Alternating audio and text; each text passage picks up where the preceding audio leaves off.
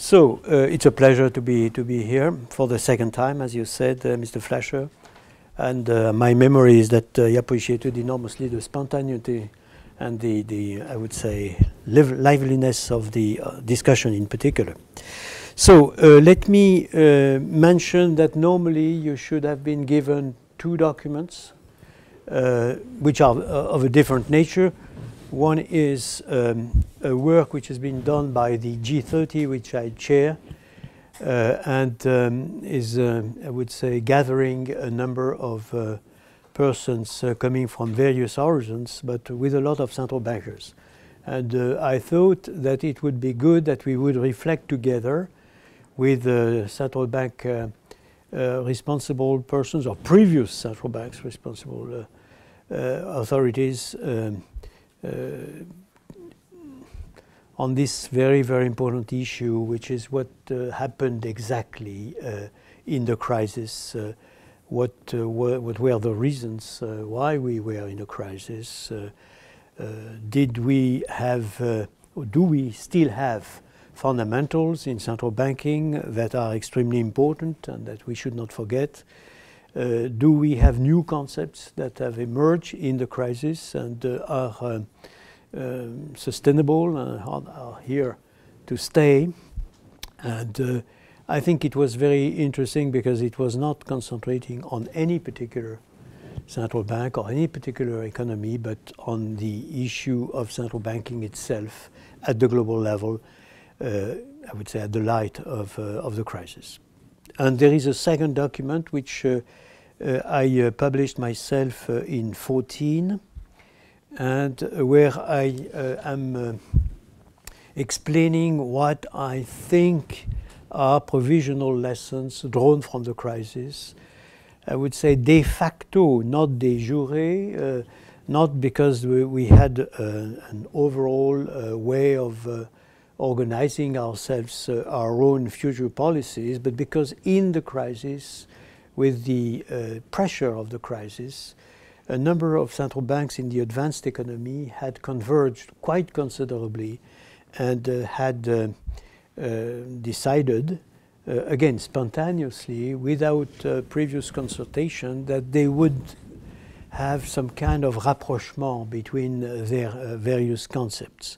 And it was striking for me, reflecting after having left my own position in 2011. I had a little time to reflect on what had happened, and I was very, very impressed by the fact that obviously a number of dimensions of the convergence between the various central banks in the advanced economy had to be noted.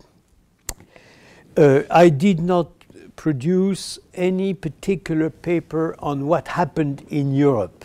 And of course, my own experience is much more concentrating when I look at all what I've been doing on Europe itself. And after all, you are yourself working in the context of a European university and with a European concept of masters. So maybe it's not negligible for me to say just a few words on the European experience in order to start a little bit very rapidly. And then I would like to concentrate on this conceptual convergence I have already mentioned and the various dimensions of this conceptual convergence as the first part, if I may, of my exposition. And then I would like to concentrate on the open questions as I see them in the present situation. It seems to me that there are a number of things that have to be said now, a number of I would say, dimensions in the working of the central banks that are perhaps not sufficiently stressed or ignored, or are still posing a lot of questions that are not yet answered. And I will conclude on future consideration. So a word on Europe, only to tell you that my own understanding of the European so-called European crisis is that it was the third episode of the global crisis of the advanced economies. I take it that what happened in 2007 with the subprime, and then in 2008 with the Lehman Brothers collapse and all what it triggered, were the two first episodes of the global crisis of the advanced economy. In those two first episodes, the epicenter of the global crisis of the advanced economy was in the United States of America, subprime, Lehman Brothers. Lehman Brothers coming after Bear Stearns, after and before perhaps AIG, Citi, and so forth. So you had the epicenter of the crisis at the moment where the crisis was a crisis of the private financial signatures, again the worst financial signatures, private financial signatures in the world were located in the United States of America. Which doesn't mean that it was a global, only a US crisis. It was a global crisis, and we were touched quasi-immediately, both by the subprime crisis or by the Lehman Brothers crisis. But it is clear that we were in a situation where a particular economy had I would say, important responsibility of being the epicenter, with the particular responsibility which goes with that. Then the crisis morphed from a crisis of the private financial signature to a crisis of the public financial signature, to the a crisis of the sovereign risk, a crisis of the signature of the nations themselves, still amongst the advanced economy. And in my own reading of what has happened, the equivalent of Bear Stearns, Freddie Mac and Fannie Mae in the US, Lehman Brothers, AIG, Citicorp, was in this third episode of the crisis, Greece, Ireland, Portugal, Spain, you name it. You see, we had the equivalent in terms of sequence of signature, considered very bad signature, non-reliable signature, the very same systemic nature of the crisis, because you see, it was not the crisis of one particular signature, it was the crisis of the full Wall Street with a sequence of signature, but signaling the systemic aspect of it, and it was the same in Europe. The great difference, of course, is that when in the first and second episode, and only for you to have a particular moment in your mind for these episodes. The first episode of the I would say subprime crisis became very apparent in August 2007. The end of that first episode in this reading and the beginning of the second was the 15th of September 2008. That was the bankruptcy of Lehman Brothers. And the third episode started, and the second episode ended. The third episode started with the open crisis in Greece, which you can, say was end of 2009, beginning 2010. And we are still in an episode where you can say that the euro area in particular, remains in the epicenter of that crisis. There is no other epicenter at the moment, but of course the crisis has been very largely surmounted, and nobody in the rest of the world is considering that we have still an open crisis of the sovereign risk of the advanced economy. That being said, I don't think that one could argue that we are out of the crisis. We are still in the crisis, and you will see that we have a number of dimensions, that we can observe today, which are probably signaling that we are still in the crisis. One very rapid listing of the reason why the advanced economy put themselves in such an abominable crisis. I am myself listing in my paper of 2014 a number of reasons why the advanced economy were in this extraordinarily clumsy situation, which made them in the eyes of the entire world, including the entire emerging world, in this very clumsy situation of having totally disrupted markets and economies.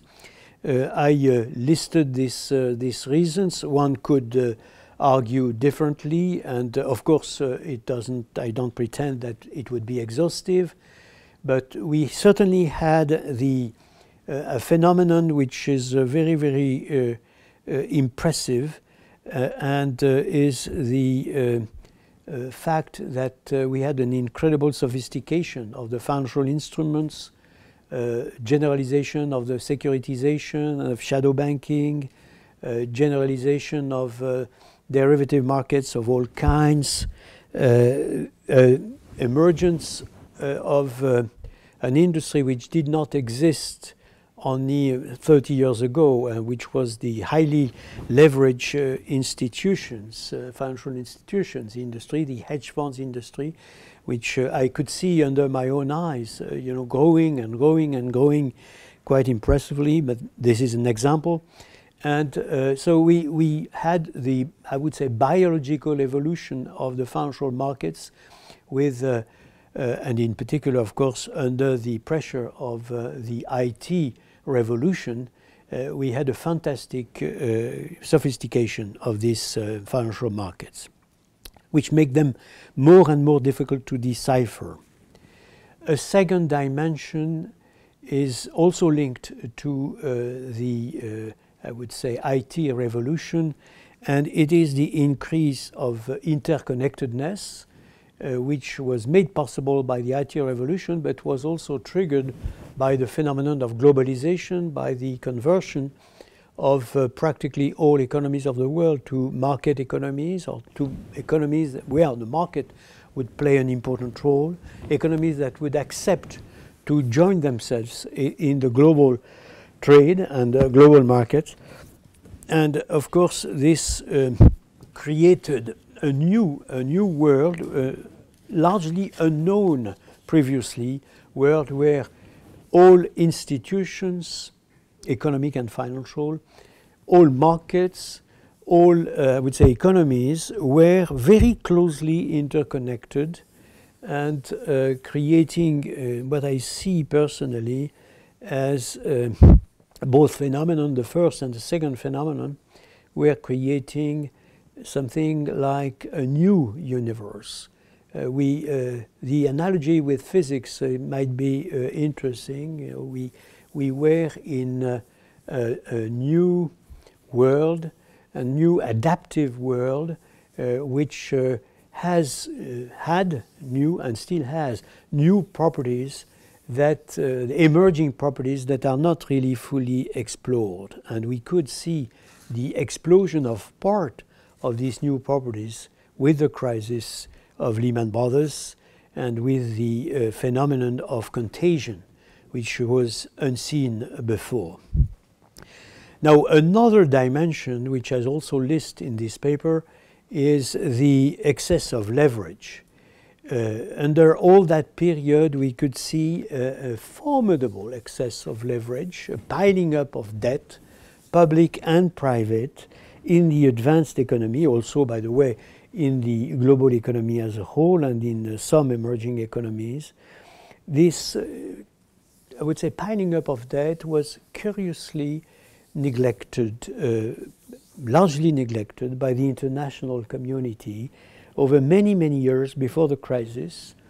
This phenomenon is curious because we had already had a lot of very interesting work done by economists on the dangers of such situation. We had the Irving Fisher analysis of what had happened in the crisis of the 2930s in the 20th century. We had a lot of very good work done by Hyman Minsky, and particularly the Minsky moment, where you have the total reversal of the piling up of debt and the confidence building, self-confidence building exercise, which turns out to be a drama. And we had, of course, the occasion of rediscovering all this in the occasion of the crisis. But what remains very, very surprising and hard to believe is that during all that period, the danger of what we were piling up in terms of potential for crisis was very largely neglected.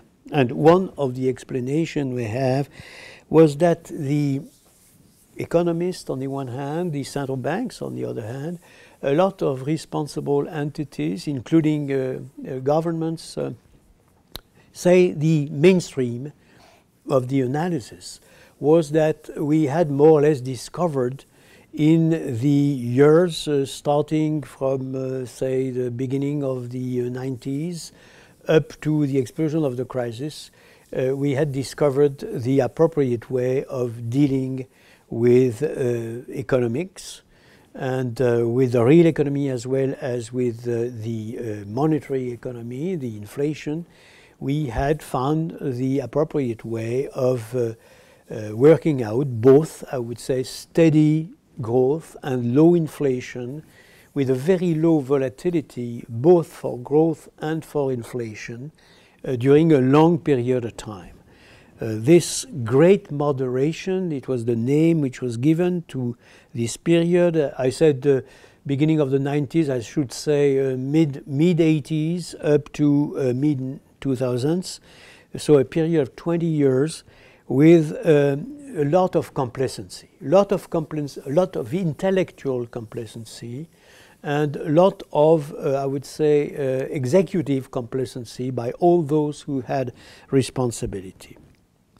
I would not put necessarily the central banks and the central bankers at the heart of this complacency, because you could certainly find out a lot of central bankers warning, because it is after all their own job, that we had to be very careful, that complacency would be a terrible mistake and so forth.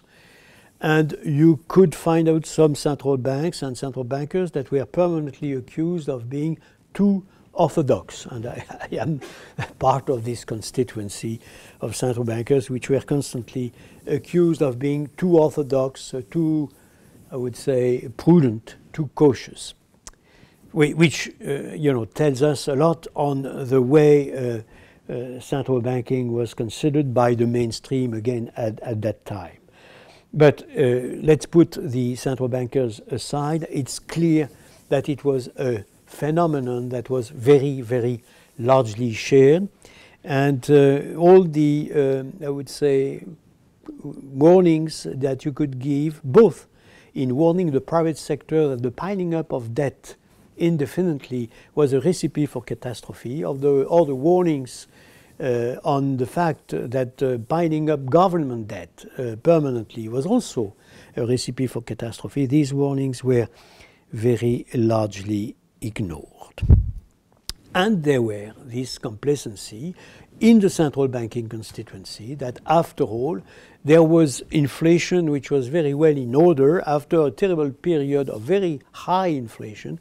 The hard work being done in the 80s proved to be successful, and the central bankers had the feeling that after all they were doing what the, I would say, external partners would expect from them, namely to deliver price stability in an appropriate way without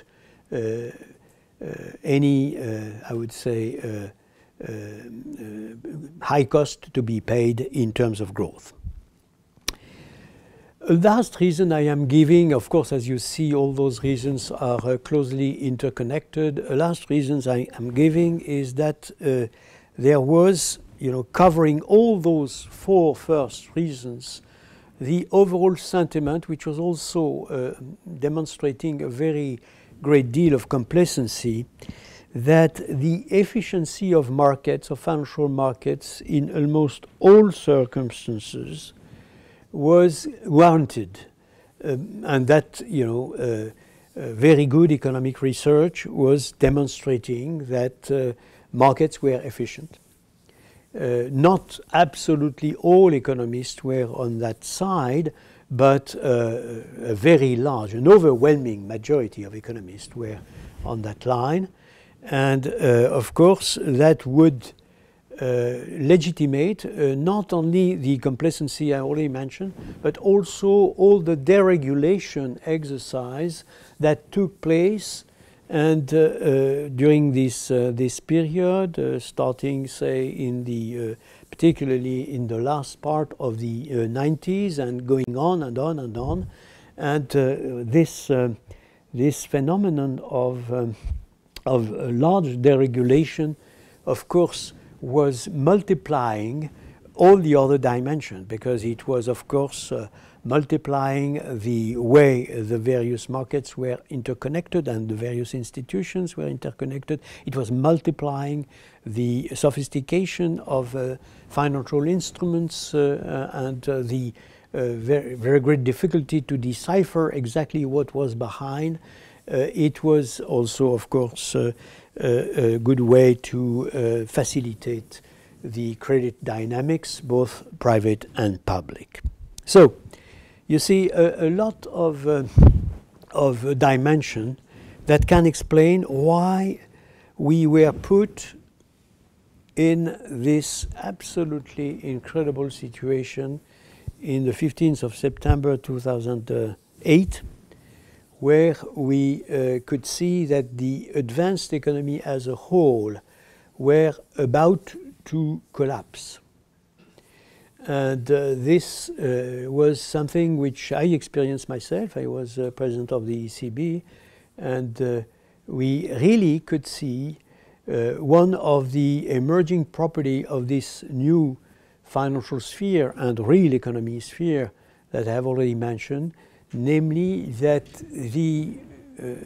a single event happening in a single marketplace, namely Lehman Brothers in Wall Street, with a particular, I would say, characteristics of being a medium-sized entity, could trigger quasi-immediately the dramatic change of sentiment, not only in that particular country, namely the US, but also in all advanced economies, and by way of consequence, of course, also in the rest of the world. And that particular event was exerting its contagious influence as a matter of half days. And that, of course, as I already said, was something which was unseen. We had seen bankruptcies in the 29th, 30s that had an influence over time and across economies and across continents. But that, of course, was taking months or quarters. The idea that we could live in a world where we could have absolutely dramatic change of overall behavior of an overwhelming majority of decision makers, entities, responsible authorities and so forth in such a short span of time was something which was entirely new. And for us central bankers, it was one of these extraordinary challenges that you have to accept, are challenges of responsible authorities in exceptional times. But to give you also, to illustrate the fact that it was something rather extraordinary, the rhetoric that was the terms of reference of the Treasury of the United States of America, which was at the heart, of course, of this crisis, was that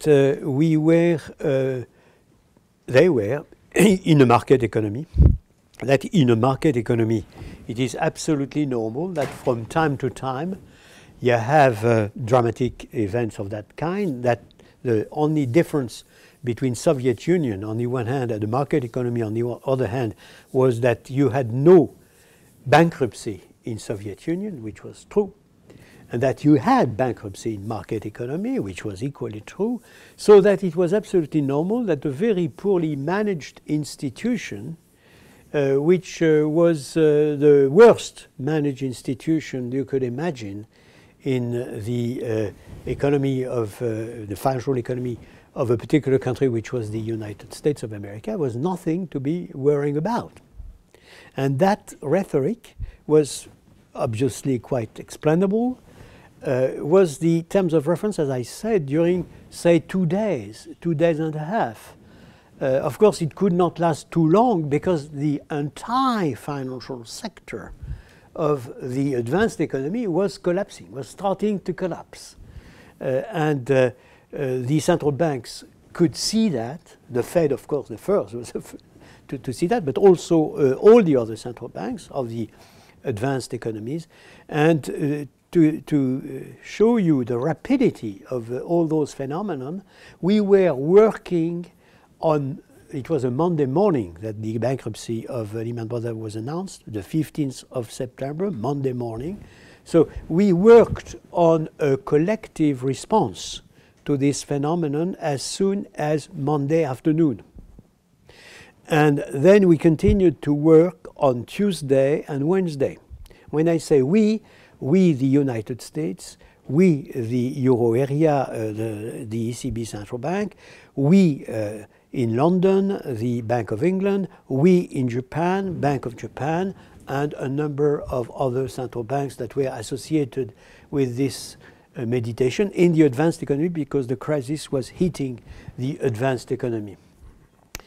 We were rapid enough to work out a first response with first terms of reference which could be signed by all central banks of the advanced economy that I have mentioned.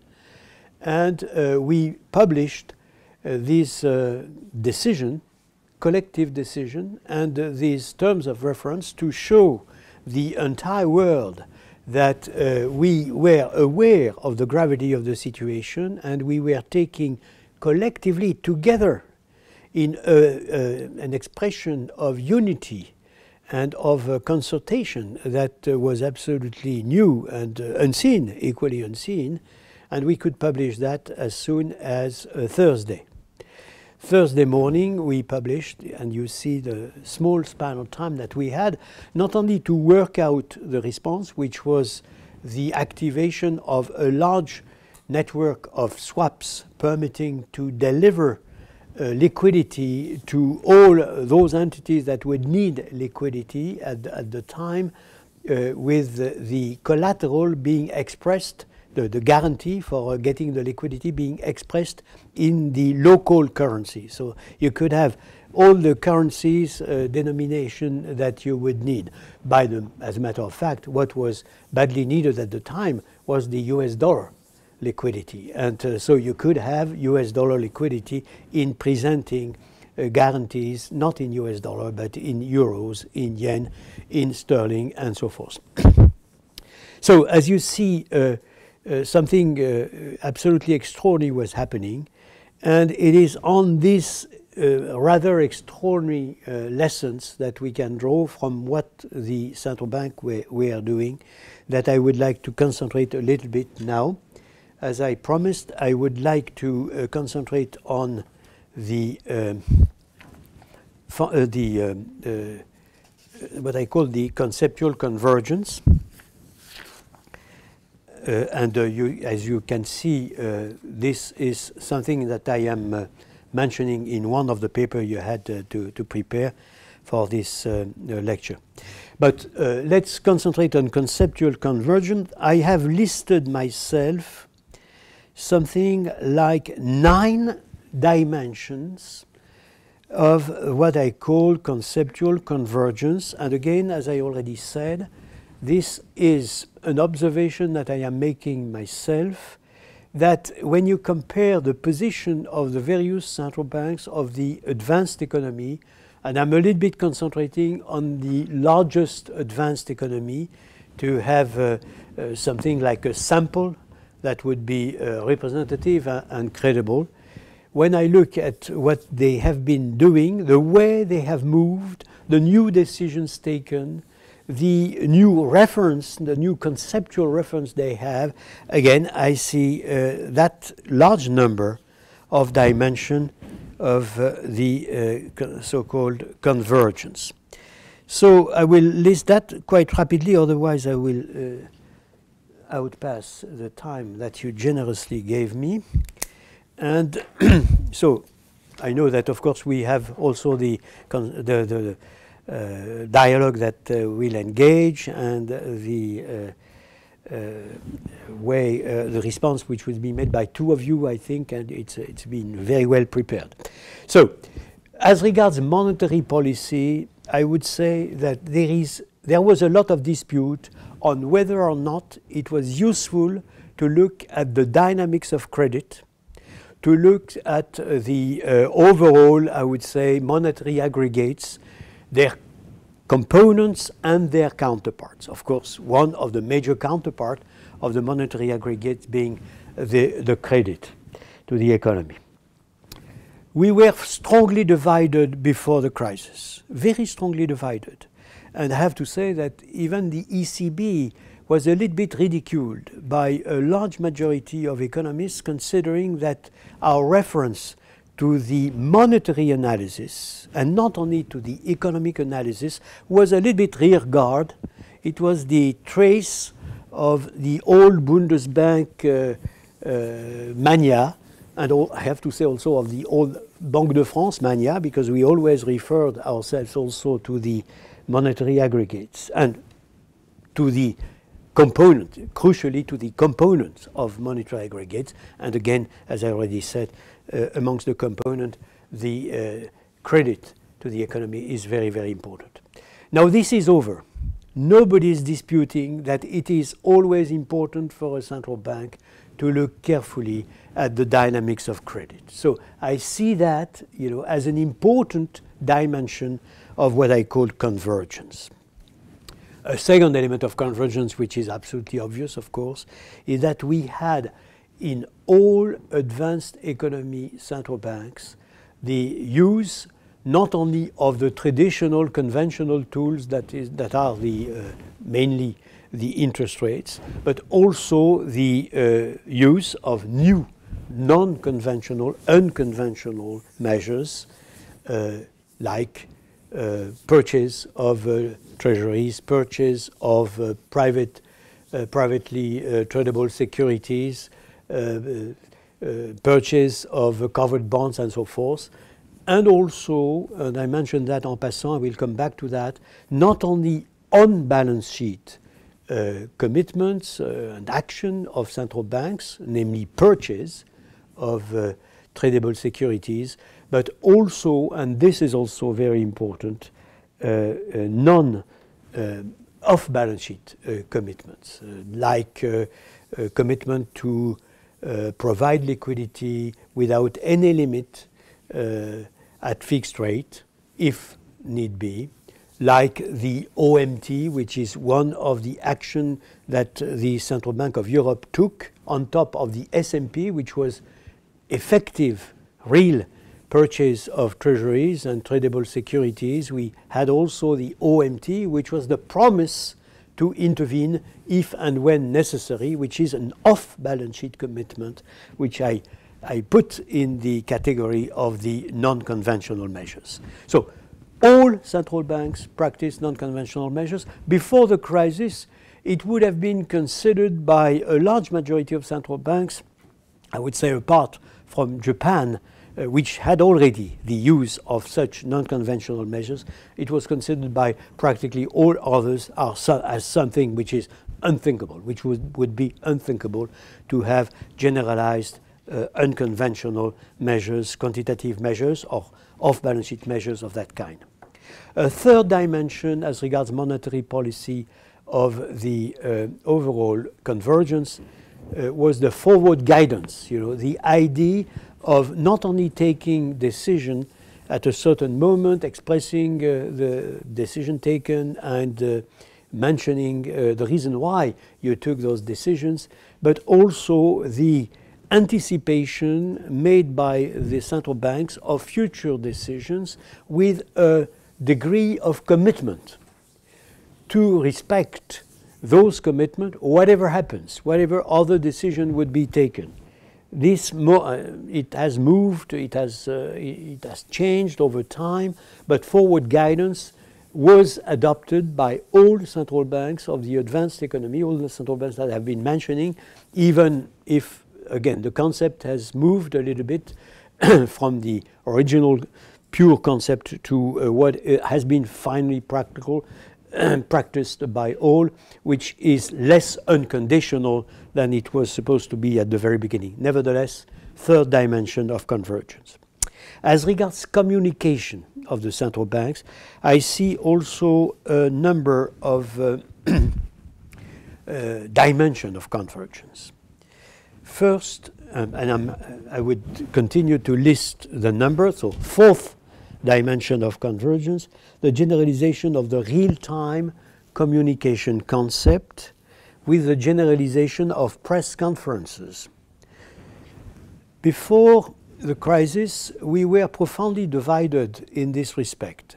You had central banks that were used to have press conference, and the ECB was one of these central banks. So I had myself 11 press conferences every year, because after each meeting of the Governing Council, we were convinced that it was absolutely necessary to explain what had been decided, to be ready to give all possible explanation to market participants, journalists, investors and savers. And other central banks were considering that it was not appropriate at all, so they would only say we increase rates or we decrease rates, and then a long time afterwards they would publish the meditation of the Open Market Committee meeting, of the monetary policy meeting and so forth, say 15 days afterwards or something like that. One can understand why it was absolutely necessary for the European Central Bank to have this immediate real-time communication. The idea was we are issuing the currency for a large number of countries. If we do not, I would say, be as open and transparent as possible in explaining what we are doing, we are taking the great risk that explanation will be given erratically by a number of voices, very nice voices, by the way, and very credible voices, but in different languages, translated in other languages, everything being more or less translated in English to be communicated to Asia or to the US or to the rest of the world. And then, of course, cacophony, the most abominable cacophony, would be the most likely thing, because you would have many voices translated in many languages, and you could imagine what it would be. So the idea that the president would immediately after the decision of the Governing Council explain in detail what was the decision of the Governing Council in order for communication to be well established in a multi-nation, multi-languages entity was something which was absolutely natural. But not natural at all, as I said, in the other central banks of the advanced economy. a lesson of the crisis has been that in the crisis, the need for transparency, the need for immediate communication, the need for immediate understanding of what was exactly happening in the central bank as one of the major, I would say, authority in this time of turbulences appeared to be obvious everywhere. And that is the reason, in my understanding, why we had this convergence towards immediate, real-time communication, particularly through press conferences. A second element of convergence, I have to say also, because in the first case, you see, it is more or less the other central banks joining what we were already doing ourselves for very good reasons. We were the first for very good reasons, and they joined for very good reasons. Then we ourselves changed more or less our own way of looking at it. We considered that it was not appropriate to publish a detailed compte rendu, a detailed minute of the discussion in the Governing Council, because we considered that we had already done the job with the immediate publication of a summing up of our position and with the press conferences. So introductory remarks plus the response to questions was our way of explaining what we were doing. And we saw at the very beginning a certain contradiction in doing that, and then again, 15 days later, to publish something which would have been a little bit different. Otherwise, there was no case for publishing anything. And then it would have triggered some kind of comments and so forth. So we had some reasons not to do that. And we had another reason, which was that we had decided from the very beginning in the ECB that we would speak with one voice.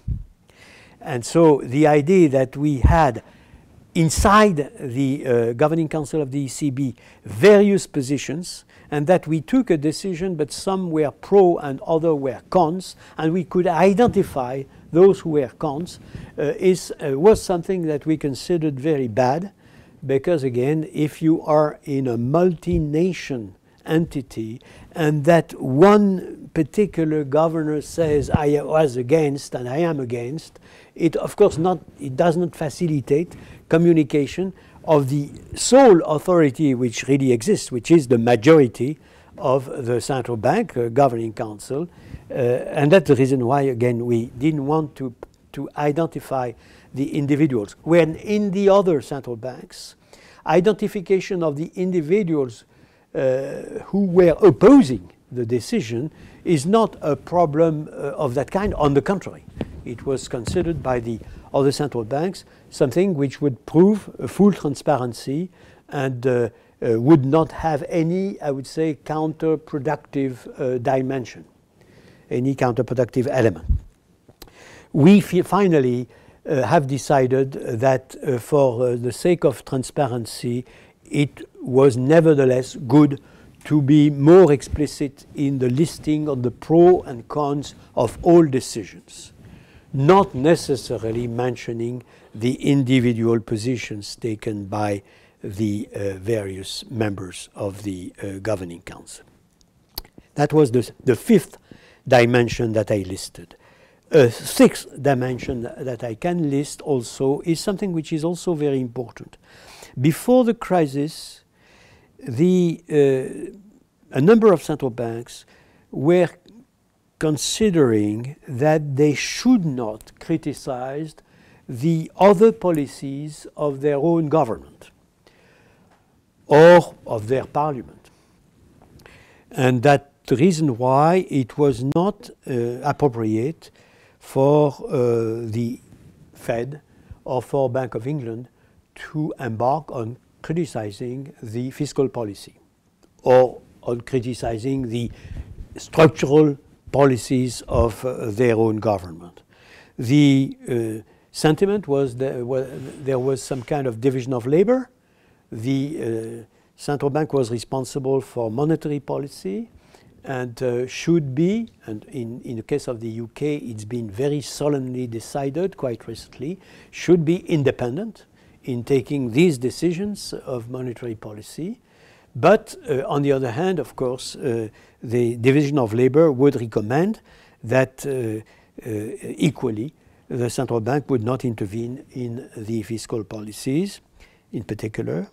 And that was something which was very, very clear in the eyes of, I have to say, everybody. It was not the tradition for a number of reasons in continental Europe, neither in Germany nor in France, nor in other countries, where on the contrary the society, the democracy was considering that after all the central bank governor could pass a number of messages that after all would have a certain merit and that would not be contrary to the overall, I would say, equilibrium of the division of labor that I already mentioned. After the crisis, in the crisis and after the crisis, this division, conceptual opposition, if I may, between the two modalities of sending messages have been more or less eliminated.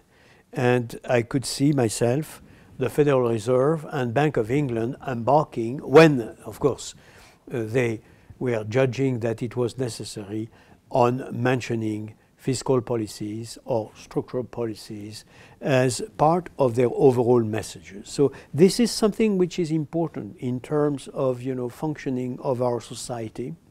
And I really consider that it is one of the conclusions that the central banks, and I have to say the government, because it signals a change in the perception of both, I would say, governments on the one hand and central banks on the other hand. A seventh dimension of convergence was the convergence towards the idea that banking surveillance could be or should be close or very close to the central bank. Before the crisis, we had two camps. One was the camp of those saying central banks should not be concerned by banking surveillance. In that camp, you had the Bundesbank, you had a number of central banks in continental Europe, like the Scandinavian Central Bank, you had the Belgium Central Bank, and you had also the UK Central Bank, and by the way also the Japanese Central Bank. But you see a division, strong division in Europe, because the other central banks in Europe were practicing this, I would say, central bank being close to banking surveillance, like in France, like in Spain, like in Italy. And the United States of America was also in the camp of those central banks that were considered having certain responsibility in terms of banking surveillance. The crisis changed totally the situation. Bank of England changed drastically and became back, because it was a previous responsibility of Bank of England that had been eliminated, but Bank of England came back to banking surveillance. The ECB itself, in the crisis, took the responsibility, which was possible according to the treaty, took the responsibility of exerting bank surveillance through a special, I would say, branch, a special arm, but is responsible ultimately for banking surveillance. The US could see more or less reinforced his own responsibility in banking surveillance. And so you have there really something which is very, very strong in terms of conceptual convergence. Equally, the idea that the central banks were and should be very close to the prevention of systemic risk and to the prevention and make clear that they have a special responsibility in terms of financial stability. And that, I would say, concept of preventing systemic risk should be close to the central bank is also something which appeared in the crisis, was not elaborated before the crisis, appeared in the crisis in a way which is quite impressive, because in the crisis you had the setting up of a number of new committees on both sides of the Atlantic that had this responsibility, with a very close involvement of the Fed, of the ECB, the European Systemic Risk Board, which I chaired myself at the very beginning, you know, being a case in point in underlying this new responsibility. So there you have also a convergence which is quite impressive. And of course I had last, as always, the most important element of convergence as the last one, and I will draw your attention to the fact that this is really very important.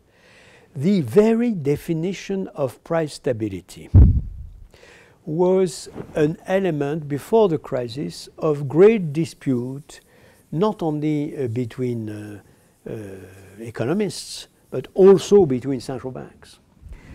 Before the crisis, you had two, I would say, camp, if I may. The metaphor is not appropriate. But two schools. One school was you should be clear in expressing what are your definition of price stability, or what are your goals as regards monetary policy, what is your target as regards your inflation targeting concept, if you have an inflation targeting concept. And this was the position of Bank of England and of the ECB. Since the very beginning, the ECB was keen on defining what it would consider as price stability being the primary mandate given by the treaty. And we said less than 2, and we precised, but close to 2, which meant in our own vision that the, I would say, inflation expectations in a medium-term perspective should be around 1.8, 1.9%. That has been clarified. So since the very beginning of the euro, since the very setting up of the central bank of the euro area. As I already said, the UK adopted inflation targeting and said that the target was 2%. So you had two central banks with 2% mentioning explicitly in their target or definition of price stability. As you know, the ECB in terms conceptually has a definition of price stability, not necessarily a target as the inflation targeting concept recommends. In the United States of America, you had no definition of price stability and no explicit target. And in Japan, you had no definition of price stability and no explicit target. In the crisis, and more precisely, the 25th of January 2012, the Federal Reserve said what we considered as price stability is 2% in the medium run. Very, very important. The crisis started in 2008. I mentioned 15th of September 2008 for the, I would say, acute episode of the crisis. You see a small number of years afterwards, you have this definition. The idea was, if we want to stabilize inflation expectations in the medium-long term, in a universe of turbulence, in a universe of very, very uncertain evolution of the real economy, of markets, in a universe where we could be hit by new shocks of great magnitude, it would be as important as, I would say, having a good monetary policy and taking good decisions, also to mention to all market participants, investors, savers, I would say both in the US and in the rest of the world, what is really our long-term, medium-long-term definition of price stability.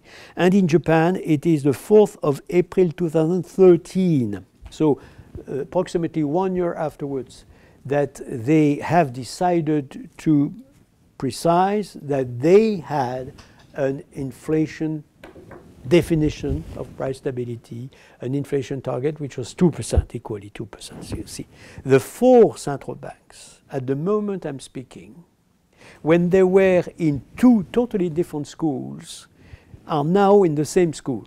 They have not only the same school, but also the same definition of price stability. And I draw your attention to the fact that it is quite important because, after all, the four currencies that are issued by these four central banks are the currencies that are in the present basket of the SDR.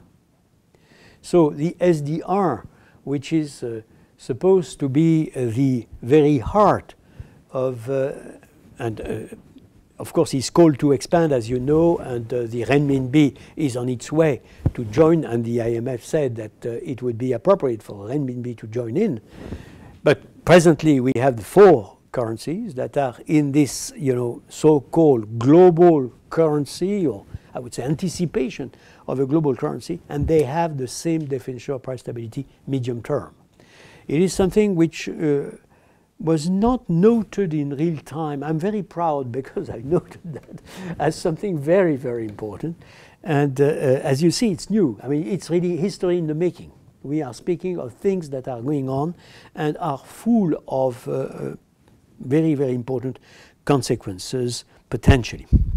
So I have listed my ninth, I would say, convergence dimensions.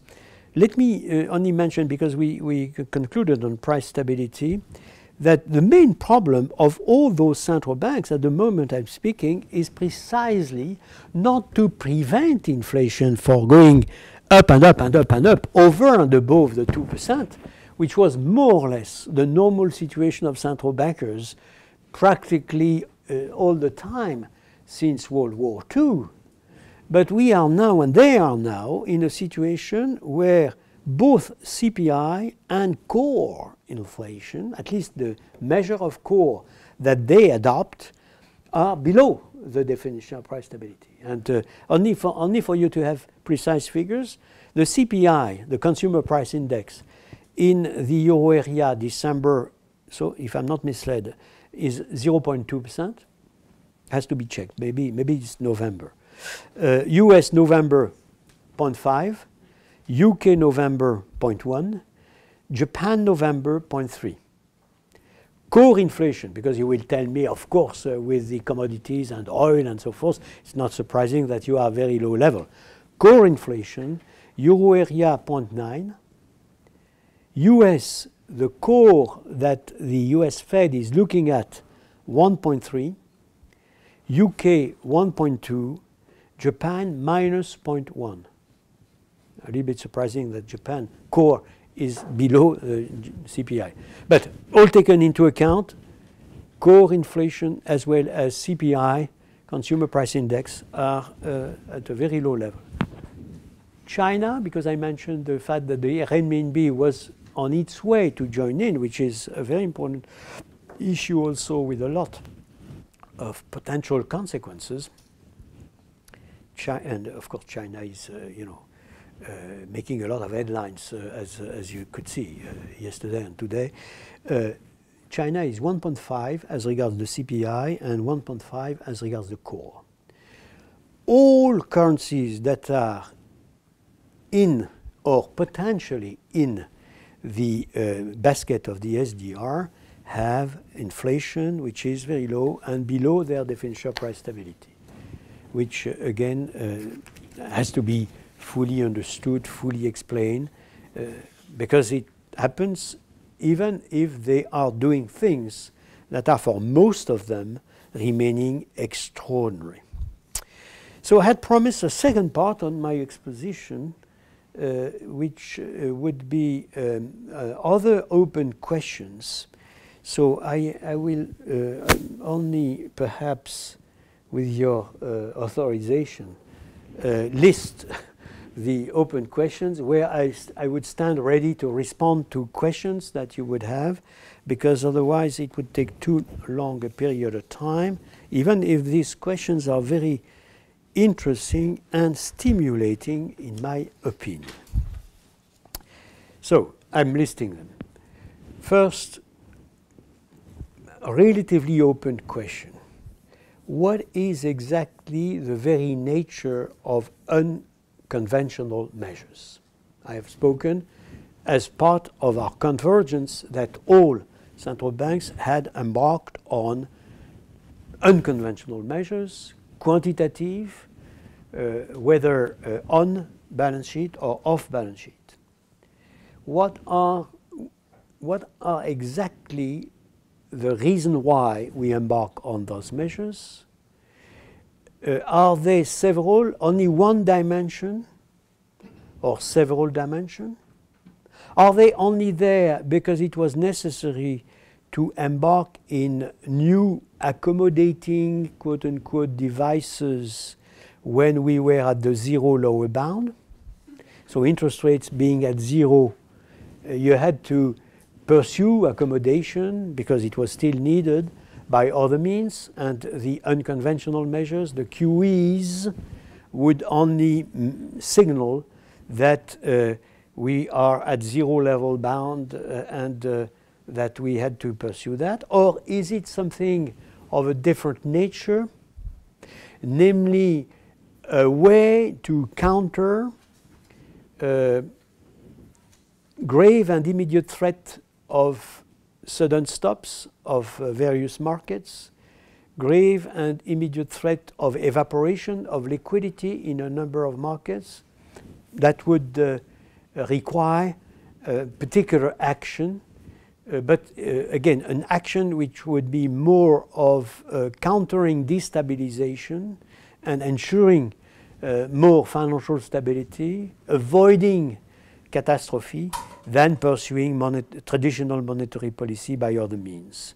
So I have 2 full pages of discussion on that, and these are summing up of the discussion. So you could see I could speak probably for half an hour on that alone.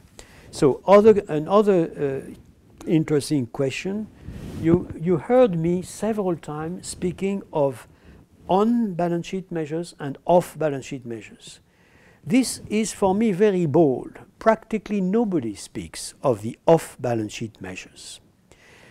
In the case of the ECB, for obvious reasons, we had considered from the very beginning that some off-balance sheet measures were absolutely necessary. And I will explain why very rapidly. Because the financing of the European economy is made massively through banks. Say 80% of the financing of the euro area economy is made through banks and 20% through markets. In the US, 80% through markets, 20% through banks. So we are in 2 totally different universes in terms of the structure of financing of the economy on both sides of the Atlantic. Not surprisingly, since the very beginning of the crisis, the US Fed had to purchase tradable securities, because had they not embarked on purchasing tradable securities, they would have let absence of liquidity, I would say, generalized on their own markets, and so the sudden stop of the financing of the US economy would have been documented. So they concentrated on what was necessary to maintain, as well as possible in those circumstances, an appropriate financing of the US economy. In the case of Europe, where the financing is made through banks, our main problem was to be sure that the banks would have all the liquidity what was needed. Otherwise, we would have the sudden stop of the functioning of banks, and then the sudden stop of the financing of the economy. And that's the reason why the concept, the first non-standard concept that we invented was unlimited supply of liquidity at fixed rate. That's what we call in English full allotment at fixed rate. And we started that at the very beginning of the start of the first episode of the crisis I mentioned, namely the subprime. The 9th of August 2007, we decided to give all commercial banks in Europe all the liquidity that they needed. They asked us 95 billion euros, which was an enormous amount. I mean, it was, more than $100 billion in one shot. and we gave 95 billion euros in one shot. And it was the start of the, I would say, crisis in a way, and that was a very important moment. But then, after Lehman Brothers bankruptcy, we generalized the supply of liquidity in an unlimited fashion at fixed rate. And at the moment I'm speaking, the ECB is committed to supply unlimited liquidity to all banks in Europe at various duration, and up to, in my opinion, they extended that probably even to 17, has to be checked. But it only to demonstrate, and this is not in the balance sheet, of course. It's a promise to deliver all the liquidity that would be needed, if need be, if there are new problems, new difficulties that are emerging.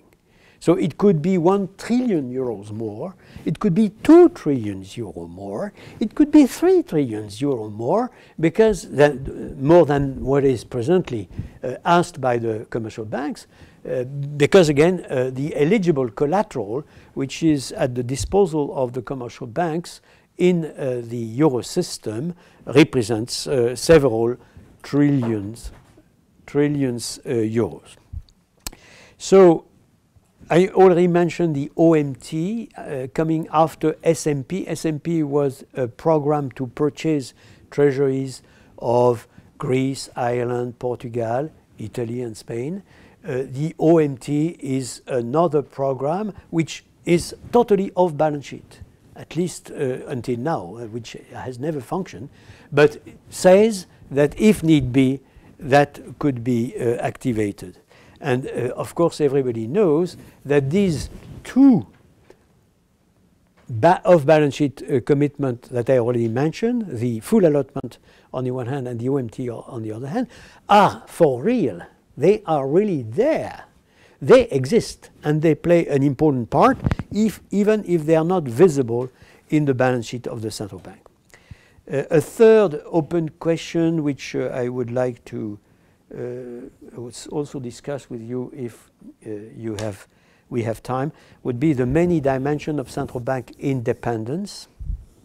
I can go back, of course, to the reason why all our democracies have considered that, all taken into account, independence of the central banks were appropriate, and this has been decided quite solemnly by our democracies. It's still discussed. You still have a lot of I would say, question mark on the reason why in a democracy you give such room for maneuvering to independent institution. I consider myself that it is probably an important dimension of, I would say, the evolution of our democracies, that you have more authorities that are independent. And of course, in that case, the central bank is only one particular authority amongst others. But I would like to draw your attention to something which is quite impressive. In the crisis, the independence of the central bank was utilized, paradoxically in many respects, to take decisions that were extraordinarily bold, swift, very rapid, very bold, that would not necessarily have been taken by the political sphere, because the political sphere would not necessarily have been aware of the fact that this was necessary. And I have a case in point.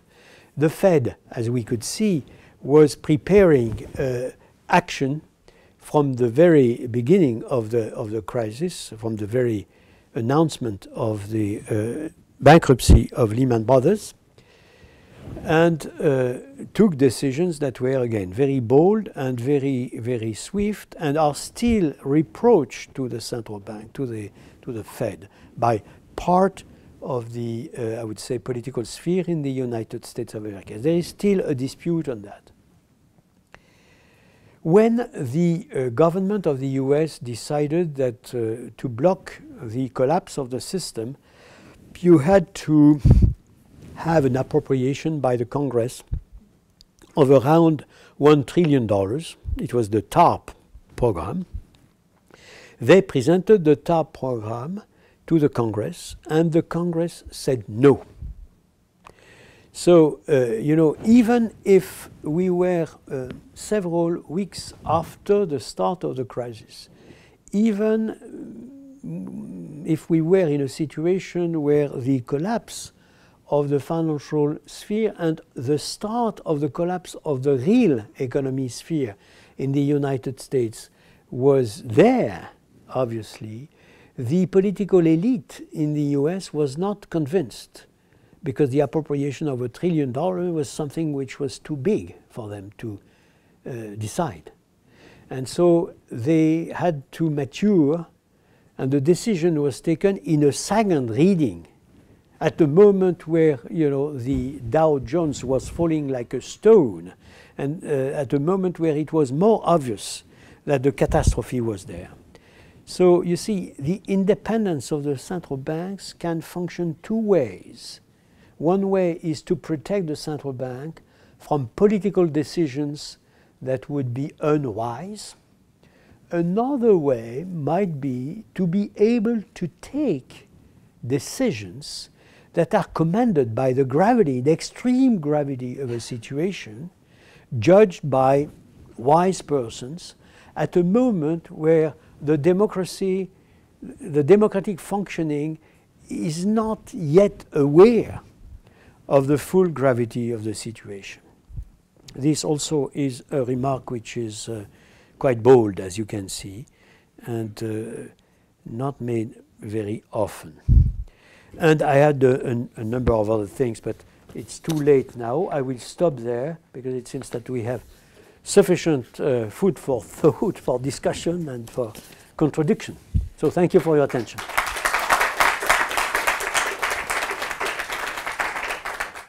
Hi, everybody. I'm Jay Christopher. This is Esra, and we are presenting today.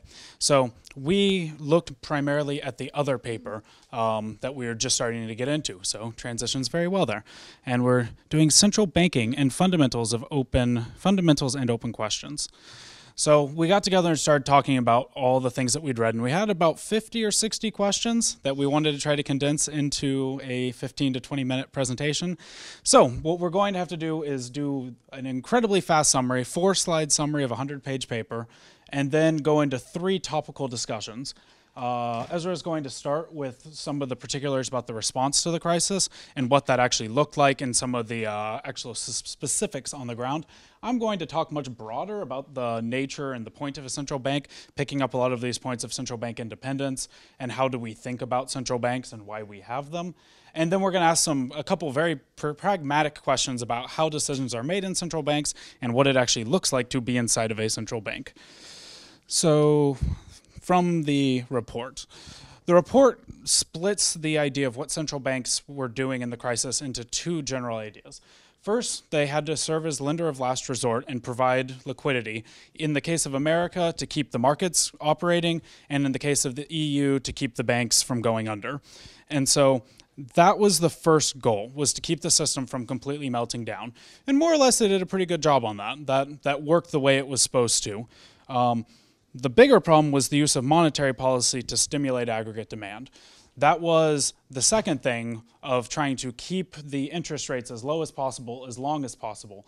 And that's been dragging on much, much longer and has not been nearly as successful as the lender of last resort capabilities. So that brings us to some of the limits of monetary policy, which is something that the document really stresses and talks about what monetary policy can and can't do. So central banks are not equipped to fight modern depressions on their own. This is one of the central things that this report focuses on. The idea that central banks are really good at jumping in early, before Congresses, before parliaments can do something, to be a backstop, to start fighting the fire. But then, at some point, governments need to come in, and that's when the real heavy lifting needs to happen for actually solving the crisis and working on preventing the next crisis. problem so far we've had is that government management has been rather underwhelming, and that we're stuck in a position where the central bank is doing everything it can to keep the system afloat, and governments either aren't able or aren't willing to do what they need to do to get the system going again. So the ultimate resolution of the crisis can only be dealt with through the arms of government other than the central bank. So a couple lessons that we learned from the crisis so far. One of the big things that struck me as really interesting in this report is that total debt levels matter and credit levels matter, not just public debt. Coming from Kingston last year, that was something Steve Keen would yell at us all the time. So it was interesting reading that in a more mainstream or orthodox central bank report.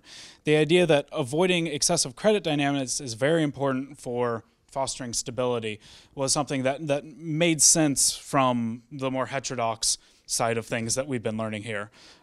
Dangerous imbalances can build up even over periods of price stability. That was something I thought was really interesting, and I'll cover later talking about the idea of what a central bank is and what it should do. But the idea that just because you can manage price stability doesn't mean everything's okay. And the standard models, particularly DGSE models, completely blew up when everything started going badly, and we should probably do something about that. So going forward, just a couple points on this. Loose monetary policy has very obvious short-term benefits, but we're not exactly sure what the long-term consequences are going to be. This creates a problem because there's an incentive and a structure to where it makes a lot more sense to keep the monetary policies going too long because we can see the benefits, and we might be building the next bubble or creating some monster that we don't even know how to talk about yet. The central banks also need to balance a responsibility for price stability with this new focus on bubbles and debt and the buildup in imbalances. This was another thing the report stressed quite a bit, is that we now have this dual role of central banks and that there's very likely going to be conflicts between the two. And the report was very clear that price stability is number one. That is the number one objective of the central banks, and that the other things are good, but if there are conflicts, price stability is where we start. And finally, economists should revisit the work of an older generation of people like Keynes and Hayek and Minsky, because there's a lot of really interesting and good things in there that we've lost, and we need to come back to that. Thanks, Jay Christopher. Now I will continue with discussing some of the responses of the ECB to the crisis and some controversial points. My first topic is actually about one of this unconventional measures that Mr. Trichet has also mentioned in his presentation. But before going to that point and raising a question about it, I will give a short background on what made this policy proposal necessary in the euro area. As we all know, governments in the eurozone issued that in a currency that they actually did not have control over, and they couldn't guarantee to the bondholders that they will always have the necessary liquidity to pay off the bond at its maturity. And the absence of such a guarantee in the eurozone made the sovereign bond markets prone to the liquidity crisis. When investors lost confidence in the so-called peripheral countries of the eurozone, then they massively sold the government bonds of these countries, pushing interest rates to unsustainably high levels. As we can see from this figure, that the interest rate of on 10 years government bond yields in countries like Greece and Portugal and Ireland increased sharply. And the euros obtained from these sales were invested in core European countries such as Germany, which means that capital flows from core countries to peripheral countries, which had previously supported demand growth, went sharply into reverse and made it impossible for peripheral countries to roll over their debt at reasonably interest rates. The G30 report that Jay Christopher has just summarized argues that the ECB actually took important measures to stabilize bond yields in peripheral countries. For example, the ECB firstly introduced the Securities Markets Program and then later introduced outright monetary transactions, which is also known as whatever it takes mandate, after Draghi's announcement that the ECB is ready to do whatever it takes to preserve the Eurozone. However, it has been argued that the way the outright monetary transaction program was designed is actually very problematic. First of all, the ECB doesn't purchase sovereign bonds with the highest risk premium, which means that the ECB does not buy government bonds of Greece, for example. And second of all, and most importantly, the benefits of this program come with severe austerity measures set by the European Stability Mechanism. And as we have been witnessing, these conditions has prompted civil unrest in countries like Greece and reduced potential for recovery in these countries by lowering demand, income, and economic performance. So it has been argued by many economists, for example by De Grove, that even though the ECB has actually virtually infinite capacity to buy government bonds, it did not fully act as lender of last resort in government bond markets by putting forward some concerns, such as moral hazard, which actually could have been taken care by maybe creating a separate institution which can control the level of government debts in future, or which was not a problem for the ECB when ECB provided 1,000 billion euros to banks at the end of 2011 and early 2012. So one of our questions is, do you agree with the views that sovereign debt crisis in the monetary union could be actually resolved if the ECB would take on the role as a lender of last resort for all governments in the European Monetary Union? And my second point is about the emergency liquidity assistance. Let me first explain shortly what it means. Euro area credit institutions can receive central bank credit through emergency liquidity assistance in exceptional circumstances.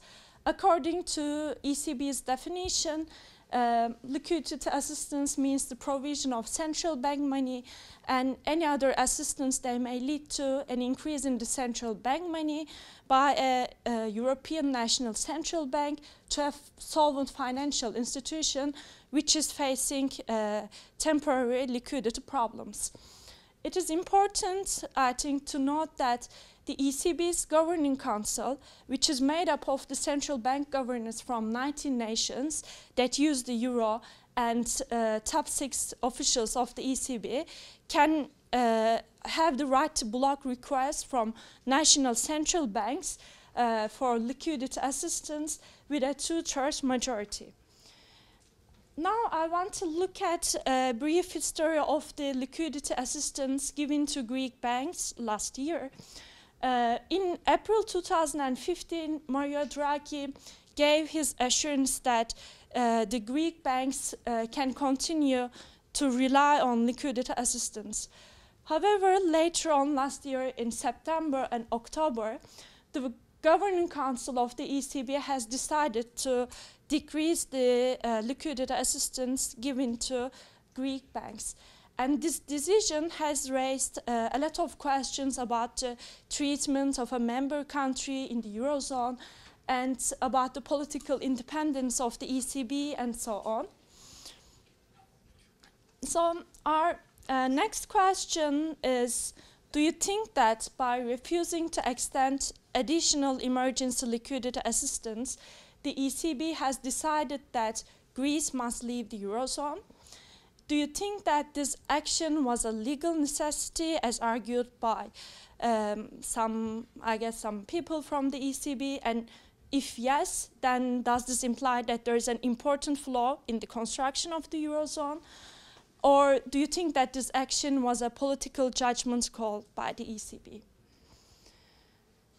And finally, we have a question about public investment in the Eurozone and how central bank can do something about it.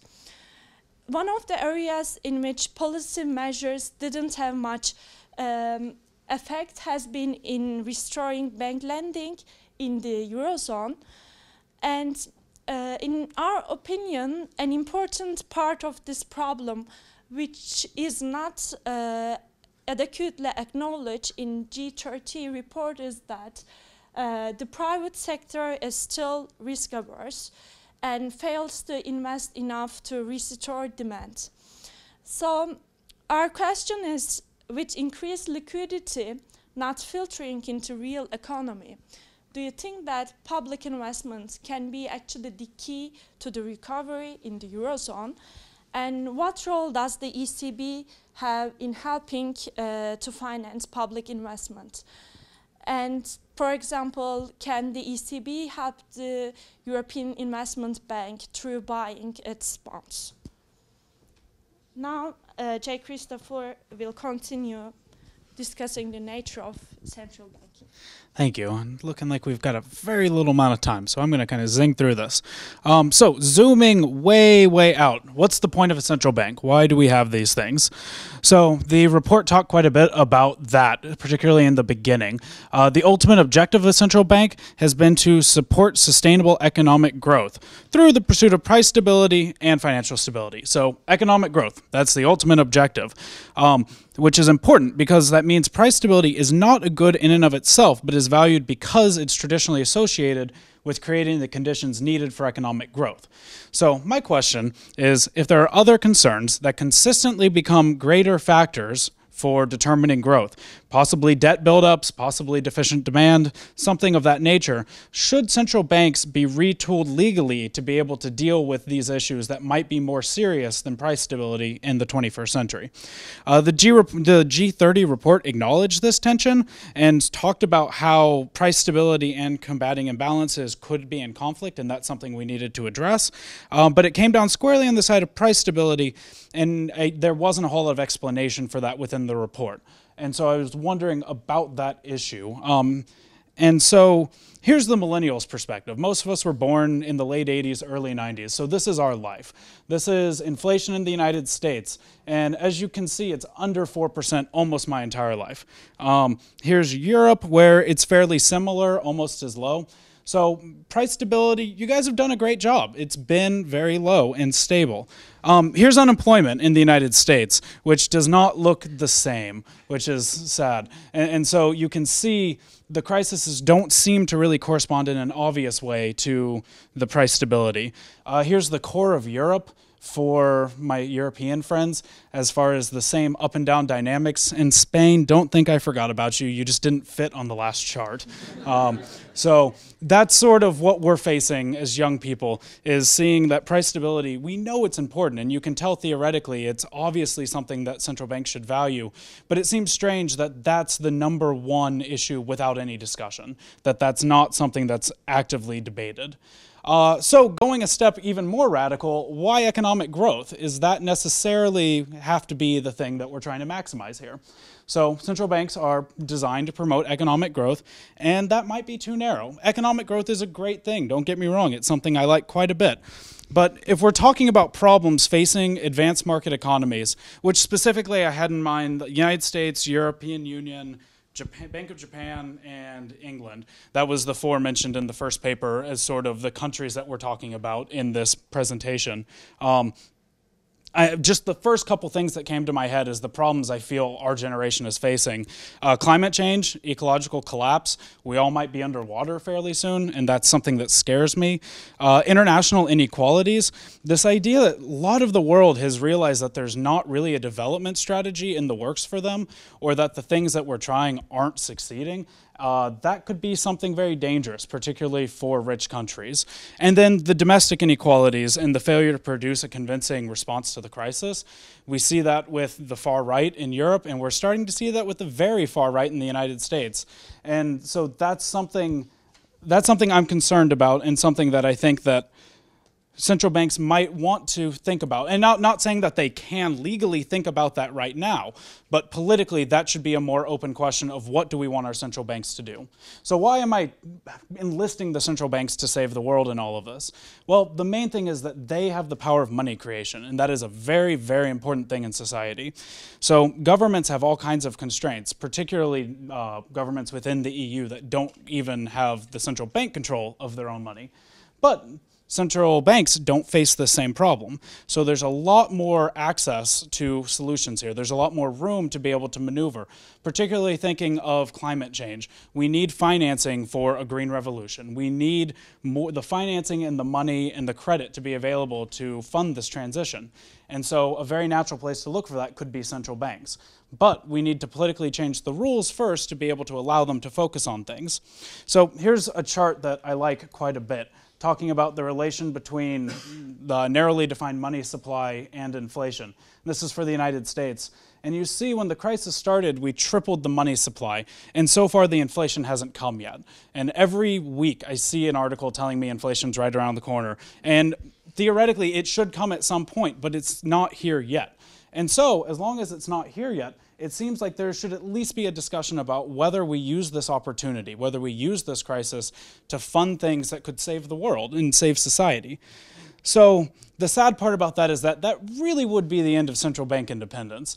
It's sort of hard to imagine a situation in which we have governments telling central banks they must save the world from climate change or from instabilities and have them still be independent in any real political way. So I was thinking, what are the objectives and why do we have central bank independence in the first place? And it seems like the main reason that this really makes sense is to promote price stability because governments aren't trustworthy with their money, which historically is a very good claim. And the idea is you need to separate the central bank because if you have the governments telling the central bank what to do, they will eventually print too much money and then you'll have inflation. And I'm not challenging that claim at all, but what I am thinking is that it's very possible that price stability shouldn't be the #1 thing we're focusing on right now, that should be one goal among many for the institutions that we use to create our money. So we have just 2 very quick questions here at the end about what it's actually like to be in a central bank and how decisions get made, because it's from the outside, it's kind of a black box. And it's really exciting to have someone here who can actually tell us how this happens. Thanks. So during my research for this joint seminar, I come across an interesting paper written by Bassem and Ronald, which is called Policymaking of the European Central Bank During the Crisis, Do Personalities Matter? Apparently, there's an hypothesis by Friedman which emphasized the extraordinary importance of accidents of personality in order to explain how monetary policies were strongly dependent on the behavior of individual central bankers. And this hypothesis was tried to analyze for different central bankers, such as between Volcker and Greenspan and the Fed. And this paper questions to what extent the policymaking of the ECB during the crisis has been influenced by Mr. Trichet's and Draghi's different personalities.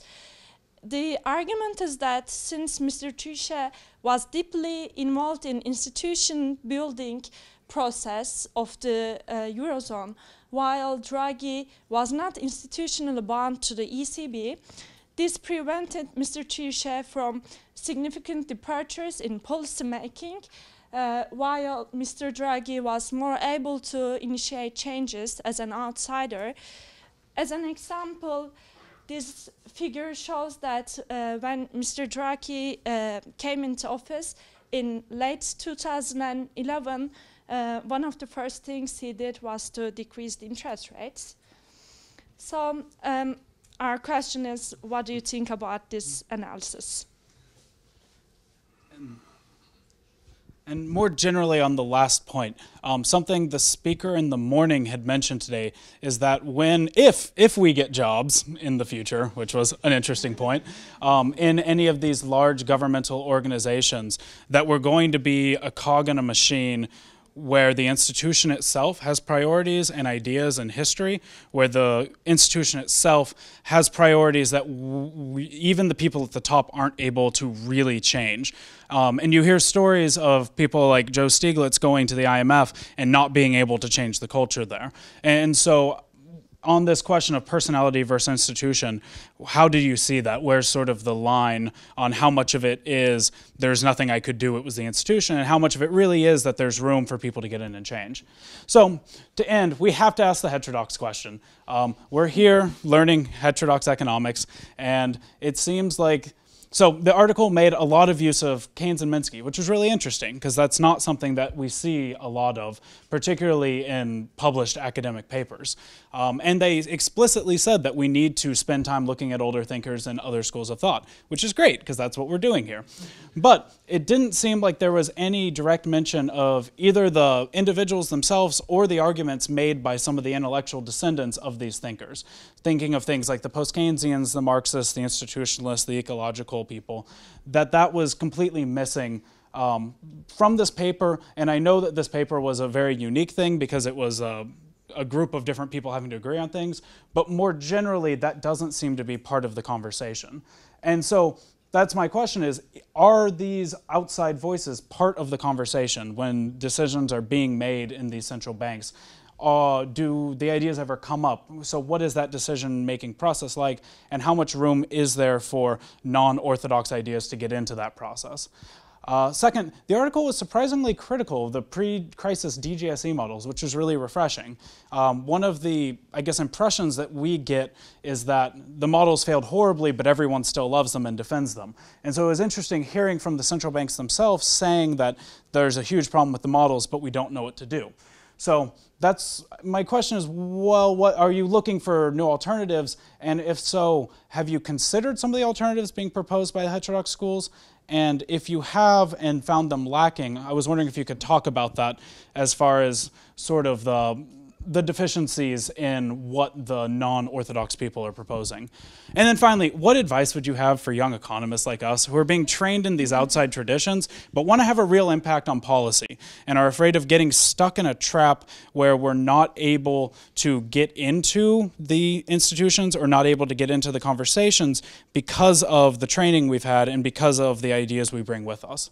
Our timekeeper here can let us know whether or not we've got time for bonus questions. We have 5 minutes, or we're, oh yeah. Thank you. We structured it so we would have, she could say no.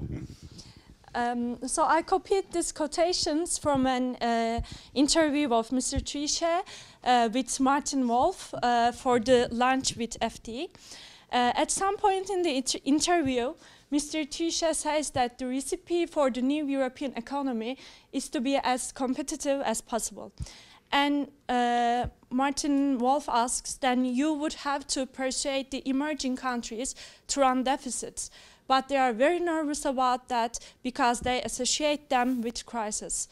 And Mr. Trichet responds by saying that now a number of them have a very impressive amount of insurance with enormous reserve assets. In any case, it wouldn't be abnormal for the wealthiest economies of the world to run some current account surpluses and to export capital. So my question is, when I look at the different development experiences of, for example, South Asian countries on the one hand and Latin American countries on the other end, I think that actually export-led growth can be used as a development tool for some emerging market economies.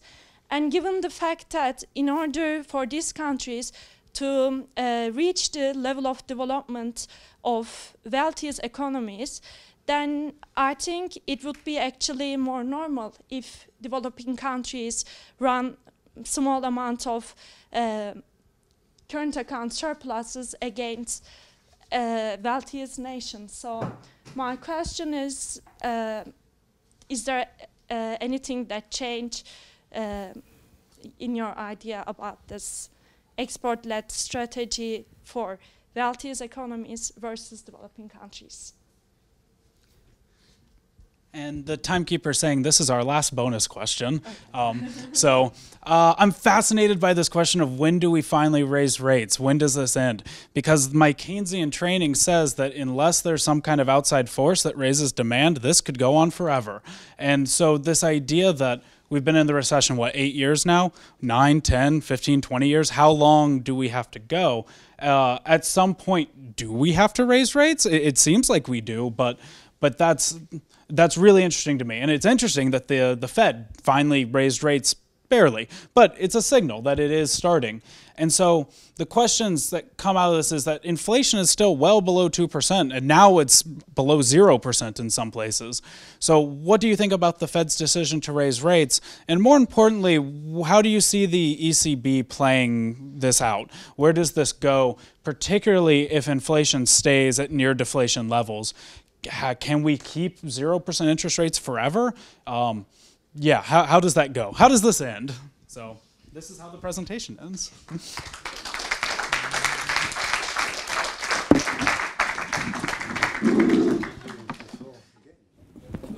Okay, fine. You have a fantastic way of going from back and forth, back and forth, back and forth. That this is very well directed, if I may. Bravo. So, I have so many questions that you will forgive me if you will have to remind me that I did not exactly respond to that question or this other question.